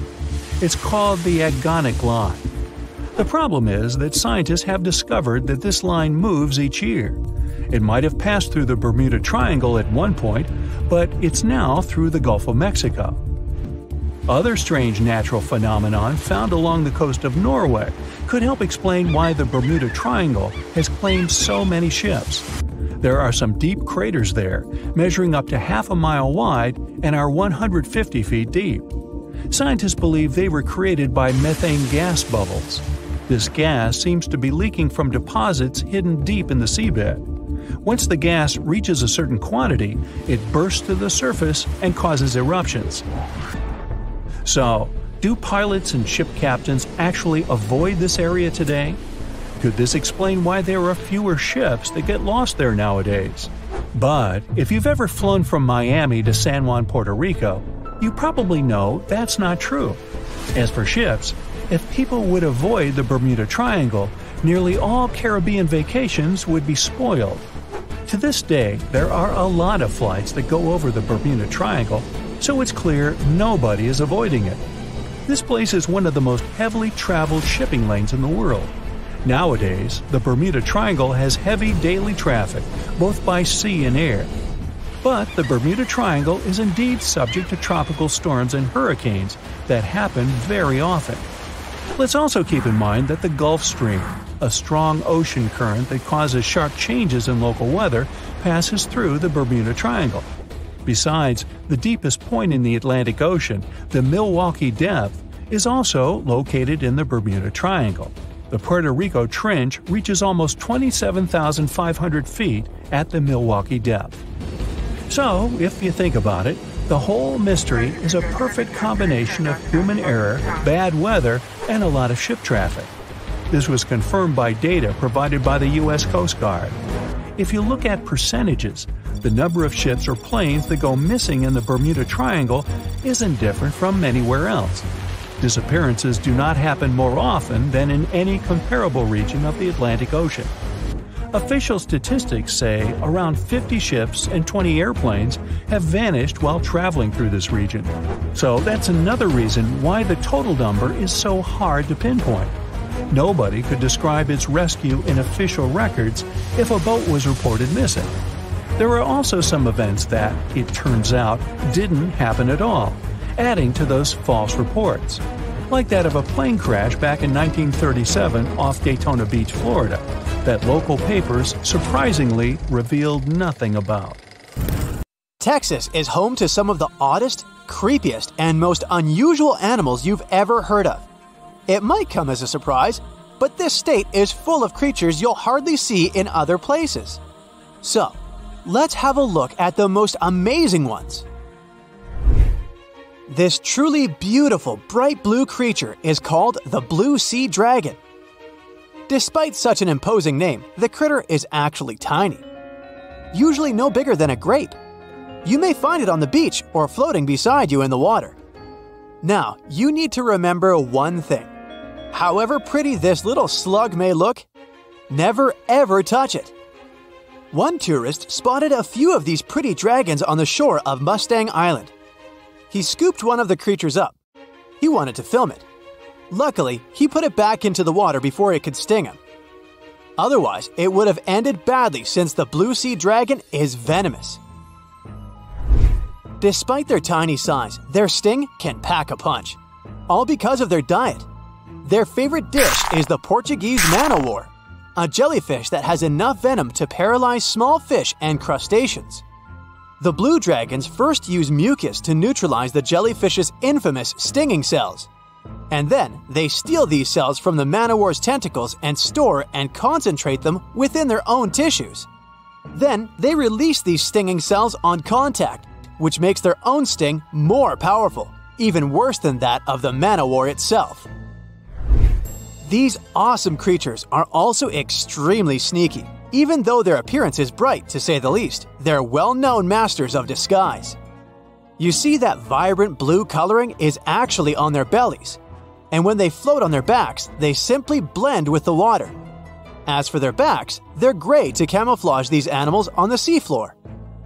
Now, how about a funny fact? A group of tiny dragons floating together is called a blue fleet. And another fact, blue dragons normally lay a string of around 16 eggs, and it takes them 3 days or so to hatch into larvae.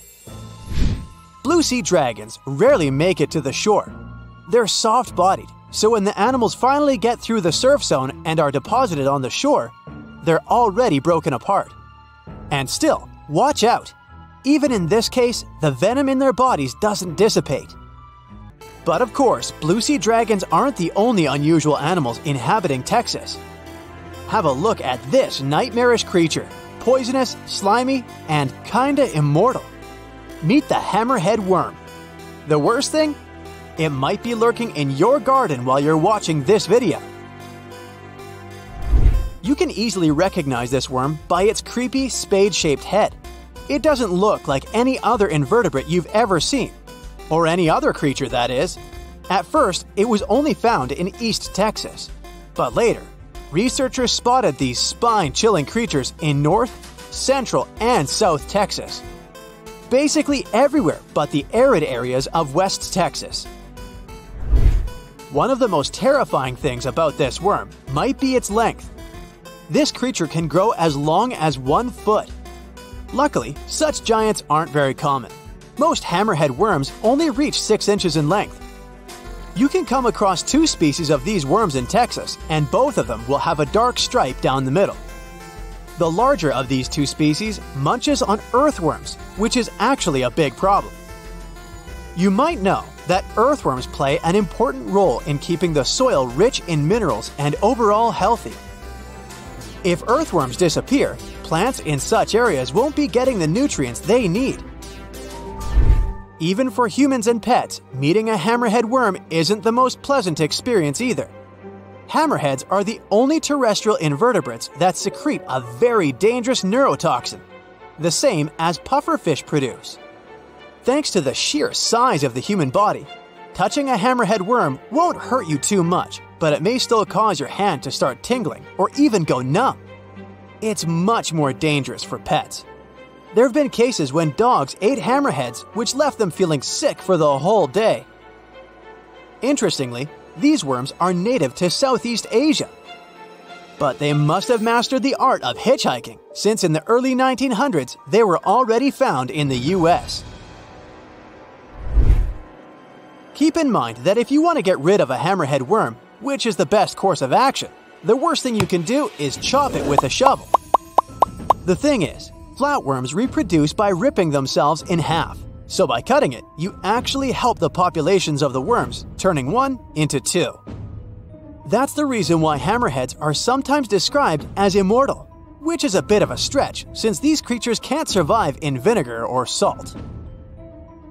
Now, even though you're safe from the hammerhead worm in West Texas, it doesn't mean you can't come across another dangerous animal, such as the land lobster from hell. These creatures are also known as vinegaroons, and they're not real crustaceans, they're arachnids. Huh? Who would have guessed? Anyway, these 8-legged critters have a really nasty bite, but it's not the worst thing about them. Land lobsters, brace yourself, spray vinegar-like 85% acid from their tails. Mostly they do it to protect themselves, but it still sounds like an unfriendly thing to do, right? A land lobster can also pinch a finger that's gotten too close with its heavy mouth parts. At the base of their abdomens, vinegaroons have long whip-like tails. That's why these arachnids are often called whip scorpions, even though they're neither related to scorpions nor have stingers. Summer rains lure these arachnids out of their burrows in search of food and love. Luckily, experts claim that land lobsters aren't poisonous to humans, but they're very likely to leave a mark with their large pinchers, which they use to capture insects. Vinegaroons can be considered useful since they eat millipedes, crickets, scorpions, and cockroaches. They hunt by sensing the vibrations of their prey with those long front legs of theirs. Since land lobsters prefer to come out after dark, you aren't likely to see one in the daylight. But if you stumble upon one, check it out. If it's a female, it may be carrying her hatchlings on her back. Now, imagine it's the middle of spring and you're walking among blooming flowers and greenery. Suddenly, you spot something extremely bizarre on the ground. The animal looks cute, fluffy, and soft-looking. The desire to touch it is irresistible. Watch out! The sting of the hairy caterpillar can pack a serious punch. This one is called the puss moth caterpillar, or asp. There are several stinging caterpillar species in Texas: the buck moth caterpillar, spiny oak slug caterpillar, saddleback caterpillar, and eo moth caterpillar. And touching any of them can lead to unpleasant consequences. If you had touched that pretty hairy thing in the park, you'd most likely start feeling a burning sensation and develop an itchy rash. In the worst case scenario, you'd even have to go to the emergency room. The main problem is that people react very differently to caterpillar toxins. Some may develop more severe reactions than others. Plus, how bad the consequences are also depends on the thickness of the skin in the affected area. In most cases, the unpleasant sensation and rash go away in a few hours or sometimes days. On the bright side, such caterpillars later turn into moths and butterflies that help pollinate flowers and trees. Getting rid of these critters means doing a massive disservice to the area where you live. Specialists are sure that coming across a stinging caterpillar won't lead to anything bad if you keep in mind the rule of thumb. If a caterpillar looks fuzzy, don't touch it. And the best solution to dealing with such creatures is educating people on what such caterpillars are, what they look like, and why it's dangerous to touch them with unprotected hands.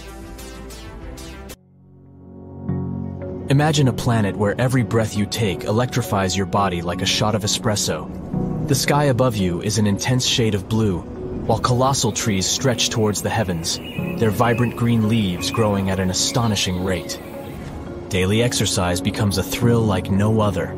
With the abundance of oxygen, you become a supercharged version of yourself. Running feels effortless as you dart across the landscape, lifting weights that would normally seem impossible. It's as if the world itself is infused with a surge of energy. Everything is moving faster.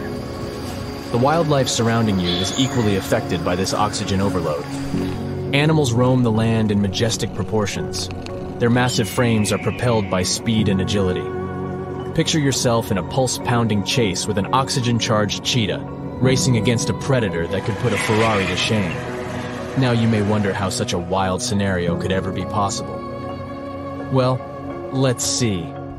Oxygen is the powerful fuel that keeps life going. It makes up about 21% of the air we breathe, and every breath we take delivers these tiny molecules to our cells, giving them the energy they need to thrive. Without oxygen, our cells would struggle, and our bodies would fall apart. But that's not all. Oxygen is a superstar that works for all kinds of living things, from tiny bacteria to giant elephants. It's even important underwater, where it enriches the oceans. Amazing creatures like plankton and algae produce lots of oxygen, creating a thriving underwater world. But to fully understand the impact of high oxygen levels on the planet, prepare for a journey back in time. Recently, scientists have made an astonishing discovery. They tested rocks from two different places that were really far apart. And can you believe it? These rocks held tiny pockets of gas that showed how oxygen levels shot up by almost a third in a very short time. It was like a breath of fresh air. So they studied these rocks and found that oxygen levels back then were much higher. Imagine lush landscapes, towering forests, and gigantic swamps that stretched as far as you could see. During the Carboniferous period, oxygen ruled the atmosphere at an impressive 20%, just like today. But over the next 50 million years, its levels shot up to a crazy 35%. Can you imagine what that did? As oxygen surged, something incredible happened. Huge forests grew all over the land, creating a breathtaking green world. And massive swamps took over low-lying areas, making the landscape look surreal and otherworldly. At the same time, carbon dioxide levels dropped. Normally, when things break down, microbes release carbon dioxide into the air. This gas acts like a warm blanket, trapping the sun's heat and raising temperatures. But in the mysterious swamps where these giant plants were buried, the microbes couldn't do their job. The result? The planet got really cold. Who would have thought that a breath of fresh air could have such power? The scientists are still trying to figure out why this happened. But one thing is certain, it wasn't just happening in one place. It was a worldwide phenomenon. It was like the planet was playing a funny game with the climate. But let's go even earlier. We see the first North American dinosaurs making their grand entrance. High oxygen levels are what gave a big boost to the rise of mighty dinosaurs in North America and beyond. Picture tropics filled with the magnificent giant creatures. Obviously, dinosaurs didn't just appear out of nowhere.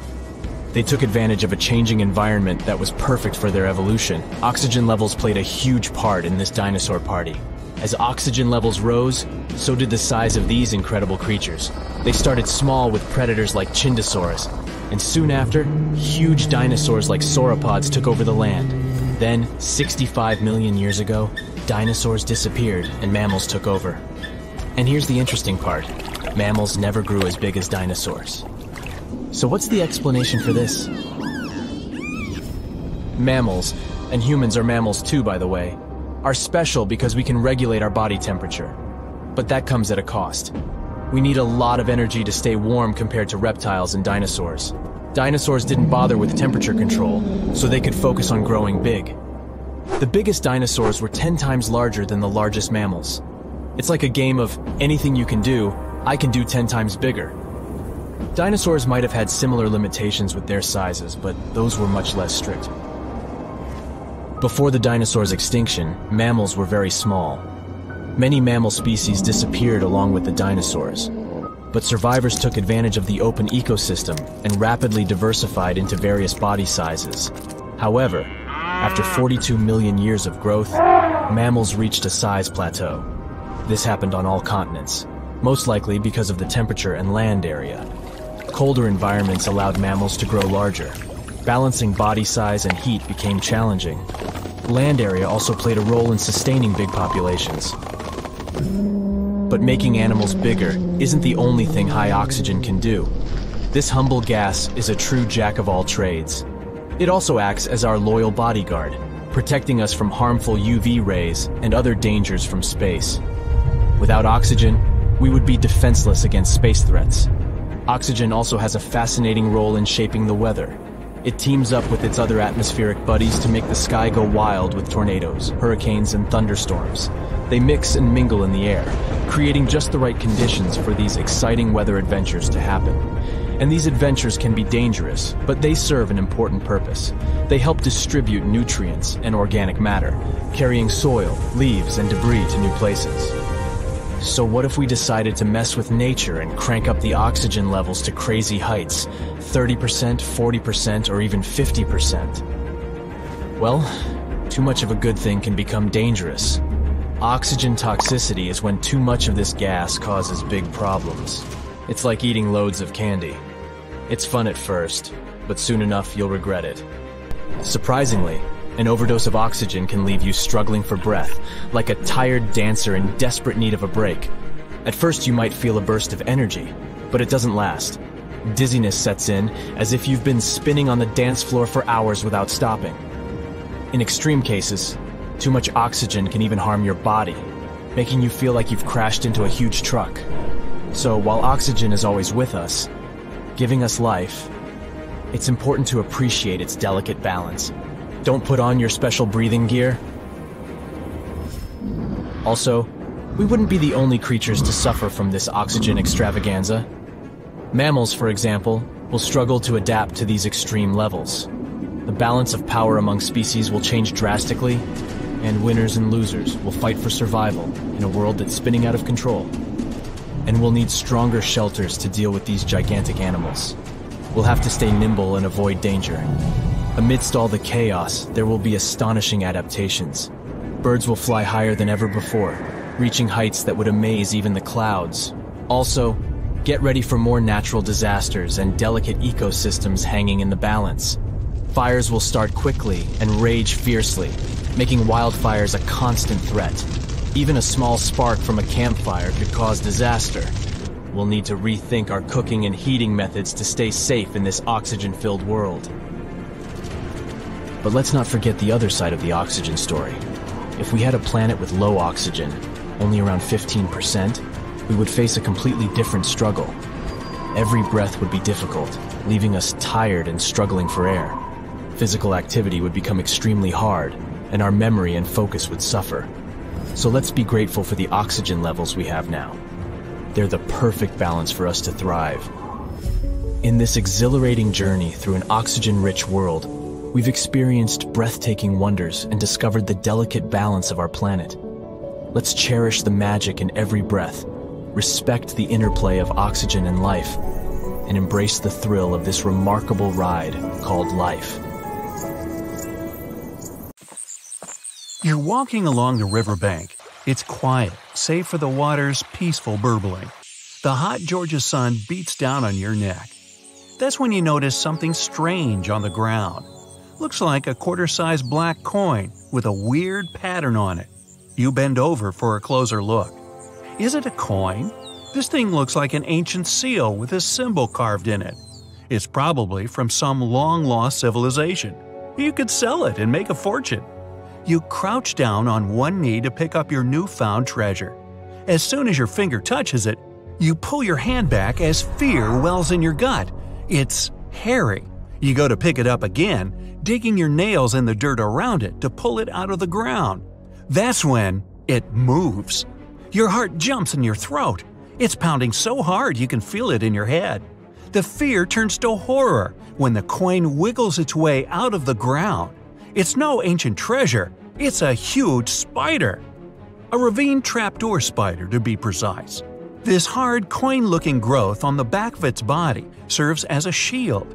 The eight-legged terrors burrow into the ground and plug it like a cork, so hungry enemies can't get to them. Or, giant confused humans like you. The spider is venomous, but its bite isn't toxic to humans. Whew, lucky you. But I didn't say you wouldn't feel it. Best stay away from those sizable pincer-like fangs. Ow! Well, so much for your riches. Perhaps fortune awaits you in Mexico's Baja California peninsula. You're walking on dried-up ground when you notice a long white stripe up ahead. You get closer. Oh, looks like a super long worm, you think to yourself. but it doesn't move like any worm you've ever seen. That's when you see it has arms and a head.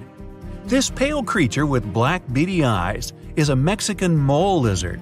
It lives in the ground where all its dinner of insects and termites hang out. It rarely comes out, so you're pretty lucky to have seen this bizarre reptile. Now you're in a rainforest in northeastern Australia. Ahead, half hidden among the trees, you notice something large and round. This mysterious figure lying on the ground is covered in black hair. At first, you think it's a bear curled up sleeping. But that wouldn't make any sense. There are no bears down under. You're getting closer when a twig snaps under your foot.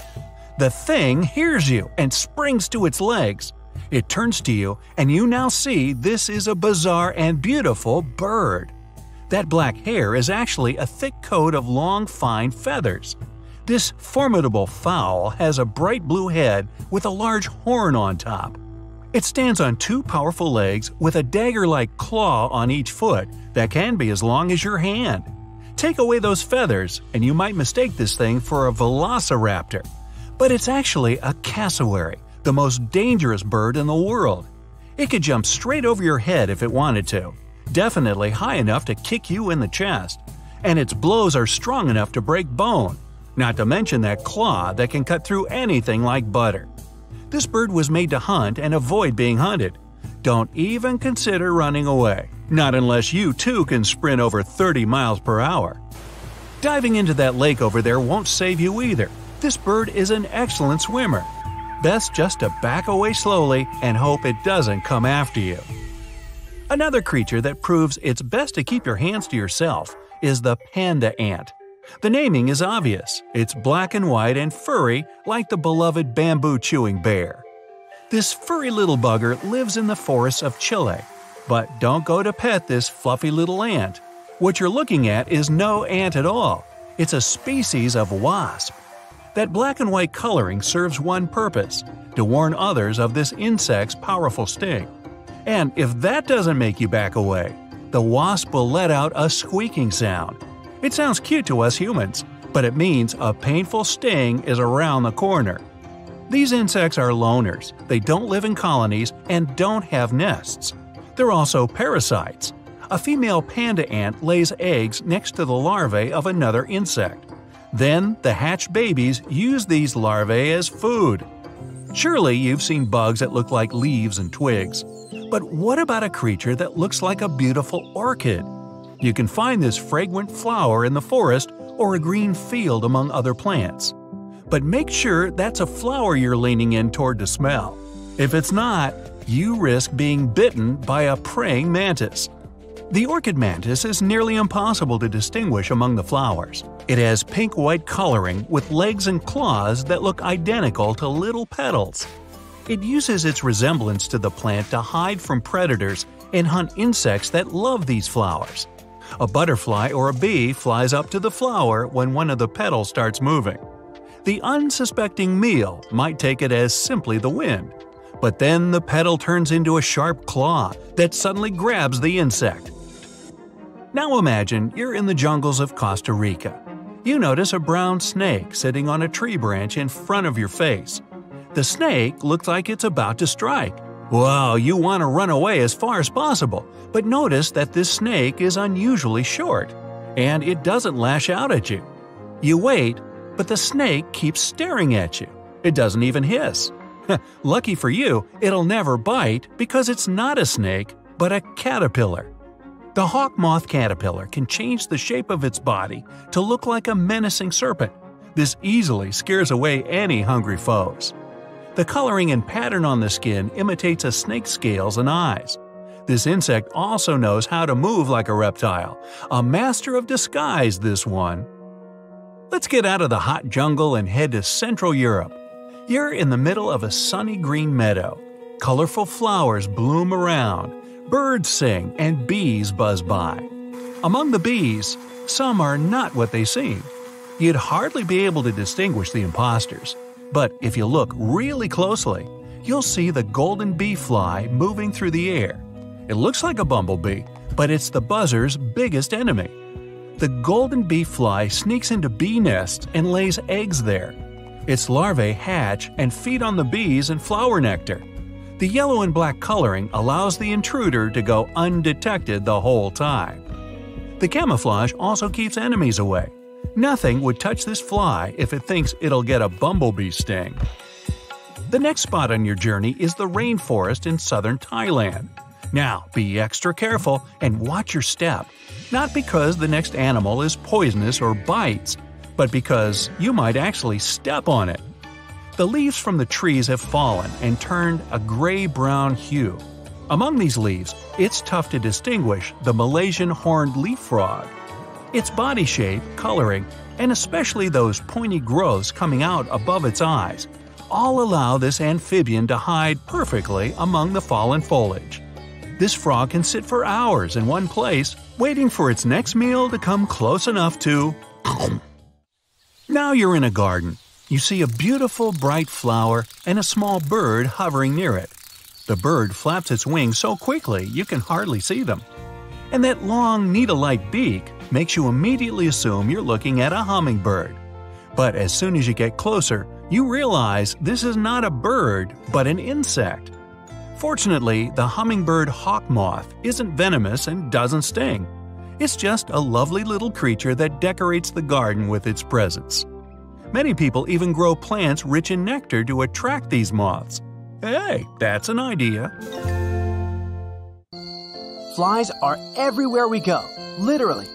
It's believed that flies originated in Asia, but these days, they live everywhere people live, only excluding Antarctica and maybe a couple of islands. Flies have traveled the oceans following humans, but they never go anywhere alone. In the wilderness and deserts where humans are absent, you won't find any flies. We know them well, but we all have that unanswered question about flies. Why do flies rub their limbs?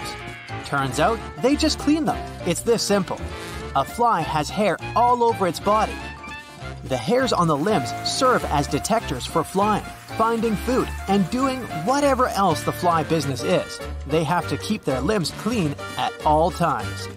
So, they just rub them every time they get a chance. Their limbs are sensitive, and they serve more than one purpose. Apparently, the limbs have taste receptors, so the flies can taste with their feet. They can land on their potential meal and wander around it, giving it a good taste before consuming it. Flies can't chew, so they're on an all-liquid diet and drink their food. If the food they have picked as their next meal is solid, they have a special ritual to make it edible. A fly regurgitates digestive juices on their soon-to-be food, and those juices break it into the smallest pieces that can be drunk. Also, spitting out those juices frees up space in their stomachs for new food. Quite often, flies sit on our food. They can appear harmless, but it's not exactly true. First, remember that they spill out those juices onto your food, which is already gross enough. But there's more. You have to keep in mind that flies land everywhere, and it's not always flowers, but all the gross stuff as well. And flies especially like that said gross stuff, like rotting foods, dumpsters, and even worse. So, their limbs collect all the germs and microbes from those places. When a fly lands on your food, it transfers those germs to your meal. Some of the microbes they transfer can even cause diseases like cholera and typhoid. There was even an experiment once made to demonstrate how it works.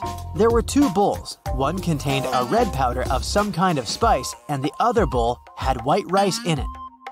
Flies were let in, and they would migrate from the spice bowl to the rice bowl and back. Soon enough, rice got covered with red spice. Now, replace harmless spice with something grosser, and rice with your dinner.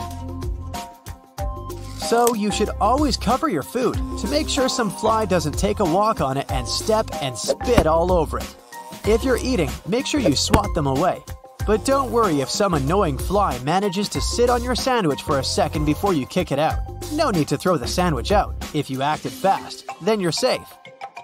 Also, experts say that an average healthy human has a strong enough immune system to repel parasites. Even though flies are gross and annoying, bugging around and tickling you with their limbs, they do serve some good. They're responsible for pollinating flowers. They collect nectar from them, which gets stuck to their hair on their bodies, and then they pollinate the next flower when landing on it. Also, if flies didn't exist, our planet would be even dirtier. Flies recycle some of the human waste. Flies are also an important part of the ecosystem since they're food for birds, spiders, lizards, frogs, and many more. Without flies, they'd all go extinct. Apart from flies having the superpower of tasting with their feet, there are other interesting facts about them too. They can walk on both horizontal and vertical surfaces, and even upside down. They can do it because each one of a fly's feet has 2 pads with tiny hair. And those hairs produce a glue-like substance that allows flies to have an excellent grip. Flies have unique eyes, which have a large complex of 3,000 to 6,000 simpler eyes within each of the 2 compound eyes. A fly's eyes don't move, but its vision is nearly 360 degrees. They can see behind their back, so wherever you are, a fly definitely sees you, and every other danger with one or a few of their thousands of monitors. In addition to the 2 compound eyes, flies also have 3 simple eyes located on their foreheads, which serve as a compass and allow a fly to navigate. They also have an amazing reaction time. Ever wondered why it's so hard to swat a fly? Well, to a fly, we're sloths. That's because they see things in slow motion compared to us. Species have different perceptions of speed. The speed we see will be twice faster for a turtle, and it will be 4 times slower for a fly. Turn a video on at 0.25 times speed and imagine someone approaching you with this speed. Well, that's how a fly sees you. So yes, it has enough time to escape. A fly has just 1 set of wings. But in addition to their pair of wings, they also have so-called halters, which allow them to take off fast. Millions of years ago, halters were serving as a second pair of wings. Now they help to take off and also to balance the air. If a fly loses one of the halters, it'll start flying in circles. And if both of them go missing, it won't be able to fly anymore at all. Also, even though their wings beat up to 1,000 times per minute, they're also very slow flyers, only reaching the speed of 4.5 miles per hour. If a fly lives in an urban area with enough people and garbage around, it doesn't fly far away from the place of residence, only having a territory of a bit over 3,200 feet. Rural flies are far more explorative, and they can fly away up to 7 miles at a time. A fly doesn't live long. Its lifetime is just around 30 days. But during this time, they lay from 500 to 800 eggs each on average. But it's not 1,000 at once, it's several goes throughout their life, with 75 to 100 eggs at once. The eggs hatch within 24 hours, and it takes a week in total for an egg to turn into a grown fly, and then the cycle continues. In colder climates, this process can take twice as long. A timberfly is the biggest fly species, which lives in Central and South America. They can grow up to 3.15 inches. Also, flies have beds, or more like their favorite spot to stay and sleep. They have a comfy place, somewhere close to their source of food, and they come there to rest at night. If you ever had your house flooded with flies, here are a few tips for you to reduce their population. First, it's important to understand what they're attracted to. They're attracted to other flies, and even to the smell of flies living there. And flies have an amazing sense of smell, so if you hosted even one fly, expect to get more guests. If you have any traces of flies, like fly specks, they'll find you too. Make sure to wash your walls and surfaces. Next, flies love garbage and rotting produce. They lay eggs in rotten food and meat, so make sure to keep your food in the fridge, cover it, and keep the trash in tightly sealed containers. And of course, take out the trash regularly. Flies have a sweet tooth, or more like a sweet foot, since they taste with their feet, and they love syrup and other sugary liquids. They're also fond of soda and vinegar. So make sure to keep those stored and always wipe after yourself if you spill something. Lastly, they like to hide and live in dirty and leaky drains. They eat the bacteria from there. So always clear your drains and repair any leaks right away. Also, it'll help to seal all the cracks in your floor, ceiling, and walls if you have any. That's one of their ways to get into the house. The Baltic Sea anomaly. In 2011, a diving team came down to the bottom of the northern part of the Baltic Sea. They went on a treasure hunt, but what they came upon was a pretty weird object. When they took photos and showed them to others, many believed it was a sunken spaceship of another civilization. Other people thought that some natural causes formed the object, but the metals inside the structure definitely couldn't have been formed naturally. Now, some scientists even believe it was something that appeared way back in the Ice Age. Maybe it was even a meteorite that ended up trapped under ice back then. A maelstrom is a whirlpool, some sort of a powerful rotational current that forms when two currents collide and create a circular vortex. Even fearless Vikings were afraid of maelstroms because those were forces so powerful that they could sink large ships. These whirlpools remain dangerous even today, but luckily, not for big modern ships that are large enough to withstand the power of maelstroms. But a cruise ship that gets into a maelstrom usually faces massive waves that can rock even big vessels from side to side pretty intensely. A maelstrom can be so strong, it can turn into some sort of an underwater black hole. Yep, black holes are not only present in the cold expanse of space, you can find them here on our home planet too, swirling in the oceans. They're similar to those in space, since they're compacted so tightly that nothing they trap can escape. Underwater black holes often span up to 93 miles in diameter. And if you got into one of those, you probably wouldn't even know it. These black holes act like vortices, but because of their size, even professionals can hardly see their boundaries. Here's something relaxing. Next time you go to the beach, pay attention, and maybe you'll see an optical phenomenon called the green flash. You can see it shortly after sunset or right before sunrise. It occurs when the sun is almost completely below the horizon, while its rim, the upper one, is still visible. For just a second or two, that upper edge of the sun will appear green. It's because you're looking at the sun through thicker parts of the atmosphere as it's moving down in the sky. As it's dipping below the horizon, light refracts, or bends, in the atmosphere and gets dispersed. Wait for a clear day with no clouds or haze on the horizon to see this phenomenon better. You've been looking forward to a nice swim, only to realize that the water in the ocean is red? Better avoid going in. Florida is known for its red tides. It occurs when the concentration of specific microscopic algae is higher than normal. Thousands of species of algae in marine and fresh waters are mostly harmless to animals and humans. They even help us, since they're an important source of oxygen. But some, like the algae that makes the ocean red, can be extremely dangerous for marine animals, like sea turtles, fish, and seabirds. This kind can grow out of control and produce neurotoxins harmful to humans, especially those who have some respiratory issues. Such people should avoid red tide areas, especially when winds are strong enough to push the algae toward the shore.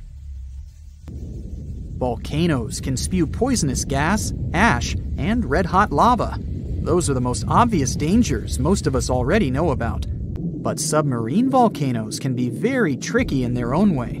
Sometimes, when they're located in shallow waters, they reveal their presence by blasting debris of rock and steam high above the surface. Since submarine volcanoes are surrounded by an unlimited supply of water, they can behave differently from those on land. When they erupt, seawater gets into active submarine vents. Lava can be spreading across a shallow sea floor, or sometimes even flowing into the sea from land volcanoes. When in water, it may cool down so quickly that it shatters into rubble and sand. So, There are large amounts of volcanic debris left there. You know those popular black sand beaches in Hawaii? That's how they formed. Hot lava and powerful eruptions certainly don't sound safe, but submarine volcanoes in deeper waters are equally dangerous, even though they're not necessarily erupting. They produce pockets of bubbles. These bubbles reduce the density of the surrounding waters, which can even sink ships. The worst thing is that when you look at the surface of the ocean, you can't understand something's wrong. But at the same time, tiny bubbles are there, causing ships to lose buoyancy, and with very little warning. A cross sea is a rare phenomenon, beautiful to observe, but also very dangerous. It's when you see square waves, which are more common in shallow parts of the ocean. That's something you can often see in France or on certain beaches of Tel Aviv, but it can also happen in many coastal areas across the world. A cross sea occurs when two wave patterns travel at oblique angles. They form this checkerboard-like pattern. It mostly happens when two swells meet, or when a swell pushes waves in one direction, while a strong wind pushes them in another. These square waves can be dangerous for swimmers and boaters. The waves produced by strong ocean currents can be pretty unpredictable and tall, sometimes up to almost 10 feet. This phenomenon is sometimes called white walls. These waves can be so powerful that they can turn over even big boats. If you fill a clear glass with some ocean water and take a closer look, you'll see it's full of very small particles. Seawater contains dissolved salts, fats, algae, proteins, detergents, and other bits of artificial and organic matter. If you shake that glass, you'll see tiny bubbles forming on its surface. That's how sea foam forms when waves and winds agitate the ocean. When you see thick sea foam, algal blooms might have caused it. When big blooms of algae fall apart in the sea, large amounts of that matter move in the direction of dry land. Most kinds of sea foam aren't dangerous to humans, but when blooms of algae fall apart, it can have a negative impact on both the environment and people. For example, when sea foam bubbles pop, the toxins they contain get released into the air, and they can irritate your eyes or cause some other health issues. You can see a tidal bore in the areas where a river empties into a sea or an ocean. It's a powerful tide that goes against the current and pushes up the river. A tidal bore falls into a category of something called the surge, which is a sudden change in depth. A tidal bore is a positive surge, which means it pushes up a river, making it much deeper. A negative surge is when the river suddenly becomes very shallow. You won't see tidal bores everywhere. The river must be fairly shallow with a narrow outlet to the sea. The place where the sea and the river meet must be flat and wide. Also, the area between low and high tide must be at least 20 feet across. Of course, there are some exceptions, like the Amazon River, the world's largest one. The mouth of the Amazon is not narrow, but the river experiences tidal bores. That's because its mouth is shallow and has many sandbars and low-lying islands. The tidal bore is so strong there that the river doesn't even have a delta. Its sediment goes directly into the Atlantic Ocean, where fast-moving currents take it away. A tidal bore is often unpredictable and can be extremely rough. In many cases, it changes the color of the river from greenish or blue to brown. It can damage vegetation or even tear trees out of the ground. So, recreation sports like kayaking and river surfing can be hazardous in these areas. Even if you just want to take a look at a tidal bore, be careful. Tidal waves can sweep over lookout points and drag whatever or whoever is there into the churning river. Now, apart from being a great food additive and warding off vampires, garlic has cleansing properties that can make things more tolerable around the bathroom. And we can all use that. Freshly crushed garlic cloves contain a variety of antimicrobial properties.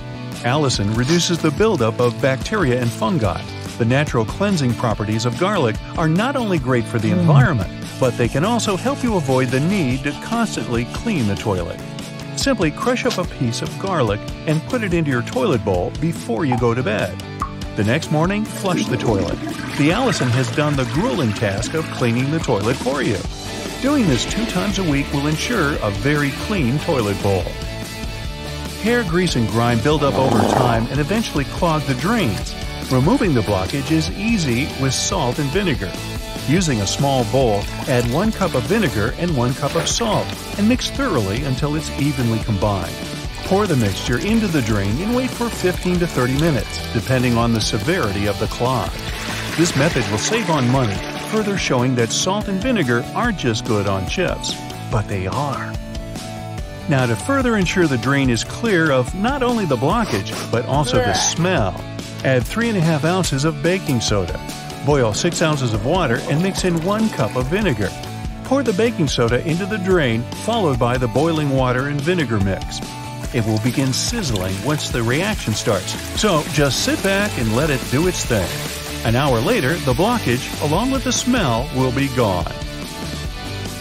Scorched pans tend to use a lot of elbow grease, but they can be cleaned a lot easier with the right ingredients. Fill your pot or pan with water and add in about 1 cup of vinegar. Bring the liquid to a boil, then remove the pan from the heat before it completely dries up, ensuring there is a small amount of liquid remaining. Sprinkle baking soda on the base, covering the burnt parts. A couple of teaspoons should be enough to form a slurry. Watch and wait as the soda fizzes. Continue to move the pan around to ensure you cover the scorched areas. Once the fizzing stops, you're free to scrub away. Vinegar by itself can be used for many purposes. A couple of teaspoons mixed with water in a spray bottle will easily remove salt stains from shoes. Pour white vinegar into a container and place rusty tools inside. Overnight, the vinegar will eat away at the rust. After 24 hours, as you wipe it, you will be able to remove the corrosion easily. Baking soda also removes foul odors on furniture and carpet, as it gradually absorbs all the acidic odors within a covered area. Baking soda is a pH neutralizer, which means it absorbs smells that are acidic in nature. This includes most of the nasty smells we find throughout our living areas. When applying, ensure you are very generous while spreading. Leave it on the required area for at least an hour, and for best results, leave it on overnight. Then just suck it up with a vacuum cleaner. Charcoal contains the same odor-removing elements, only better, and deals with a greater variety of particles. However, you don't want to exchange smells for patches of black stains from the charcoal, but putting them into air freshener sachets and hiding them underneath the cushions will have the desired effect without the mess. There are various forms of cleaning you can do with vinegar. The reason why it's so effective is the acetic acid content, which is more powerful than other natural ingredients like coffee and orange juice. There is a process involved for vinegar to develop into the crime-fighting liquid that it is. The acetic acid that makes up the effective properties, it can be used on many surfaces without damaging them. Not only is it beneficial for cleaning and removing stains, but also for polishing copper, brass, bronze, and silver. Given its benefits for almost anything, it'll give your dishwasher an extra boost with a natural cleanse. Just fill up half a bowl of white vinegar and place it on the top rack before you start the machine. Then witness the immaculate results. Within the small space of a microwave, you can combine 2 cups of water with 1/4 cup of lemon juice in an open dish. Run the microwave on high for 8 minutes. The steam from the solution will get absorbed into the crusty layers within the microwave, and once complete, it'll be easier to clean, leaving a fresh, lemony smell. Using the oil of cloves and cinnamon, you can soak cotton balls in them and place them in small bags inside your closet. Moths and other insects can't stand these ingredients, which will ensure that your clothes remain untouched. Using similar ingredients, you can create your own humidifier with the stove in the winter. Simply fill a can 2/3 of the way with water, adding cinnamon sticks, cloves, and orange peel, and place it on the stove. While it adds moisture to the air, it'll also provide a soothing scent. Scratches, nicks, and marks made on wooden furniture can be restained with a pecan by simply rubbing it on the scratched or damaged area. Has your stainless steel cutlery and other flatware lost its shine? Put them in a small pan filled with carbonated water. Let them sit until the bubbles have completely gone flat. The steel will shine as good as new once removed and wiped down. Add witch hazel to the water fill in your iron, and as you're ironing your clothes, instead of the stale smell normally produced, you'll have a sweeter, fresher scent instead. Within the difficult corners of furniture where a vacuum cleaner's suction can't quite reach, use a paintbrush to easily reach the buildup that has escaped the suction for so long. Chewing gum stuck on your finger? Or maybe after popping it, is now stuck in your hair? Rub vegetable oil on it, then leave it for a few minutes until you're able to remove it easily. Ammonia is 100% safe for the environment, though it can be harmful to the skin. But its cleaning uses are extensive. Pour a cup of household ammonia into a small bowl in the oven, making sure the oven is off, and leave it overnight. The next morning, wipe it down with a damp wipe. You'll appreciate the difference as you easily clean the grime from the hardest places to wash. Ammonia's natural benefits should mean it's always used instead of bleach. In the bathroom, not only does it make the tiles sparkle like brand new, but it will easily remove mildew. 1/4 cup of ammonia per gallon will get the job done. Running half a lemon down the side of a cheese grater will effectively remove sticky food particles. Just remember to wash with water afterward. This ensures a more effective cleanse and keeps your fingers safe from being cut. Make sure to save the juice from the lemon, as it's a natural substitute for bleach. Using just 1/2 cup of juice per gallon, leave clothes to soak for at least an hour and then dry them out in the sun. The same volume can be used in a washing machine to brighten colors and bleach your whites. It's also possible to sanitize your earrings with 1 tablespoon of lemon juice in 1½ cups of water. Just be sure to avoid putting your gold and pearls, as they're sensitive to the acids found in lemons. Apply olive oil and a bit of salt when washing your cast iron pans after cooking. This will ensure you remove all the debris and will reduce the effects on the surface of the pan, extending its usage. Without using salt, the same method can be used to remove stains on stainless steel benches and ovens. Gently cleaning with a small amount of olive oil in a circular motion will not only remove charred fragments, but will also restore their shine. Due to the antimicrobial properties that olive oil contains, it's an incredibly safe and natural alternative to chemicals. Further varieties of oils, like tea tree oil, have even more benefits with their antiviral and antifungal properties. By using distilled oil in a spray bottle with a few drops of olive oil, you can make your own ready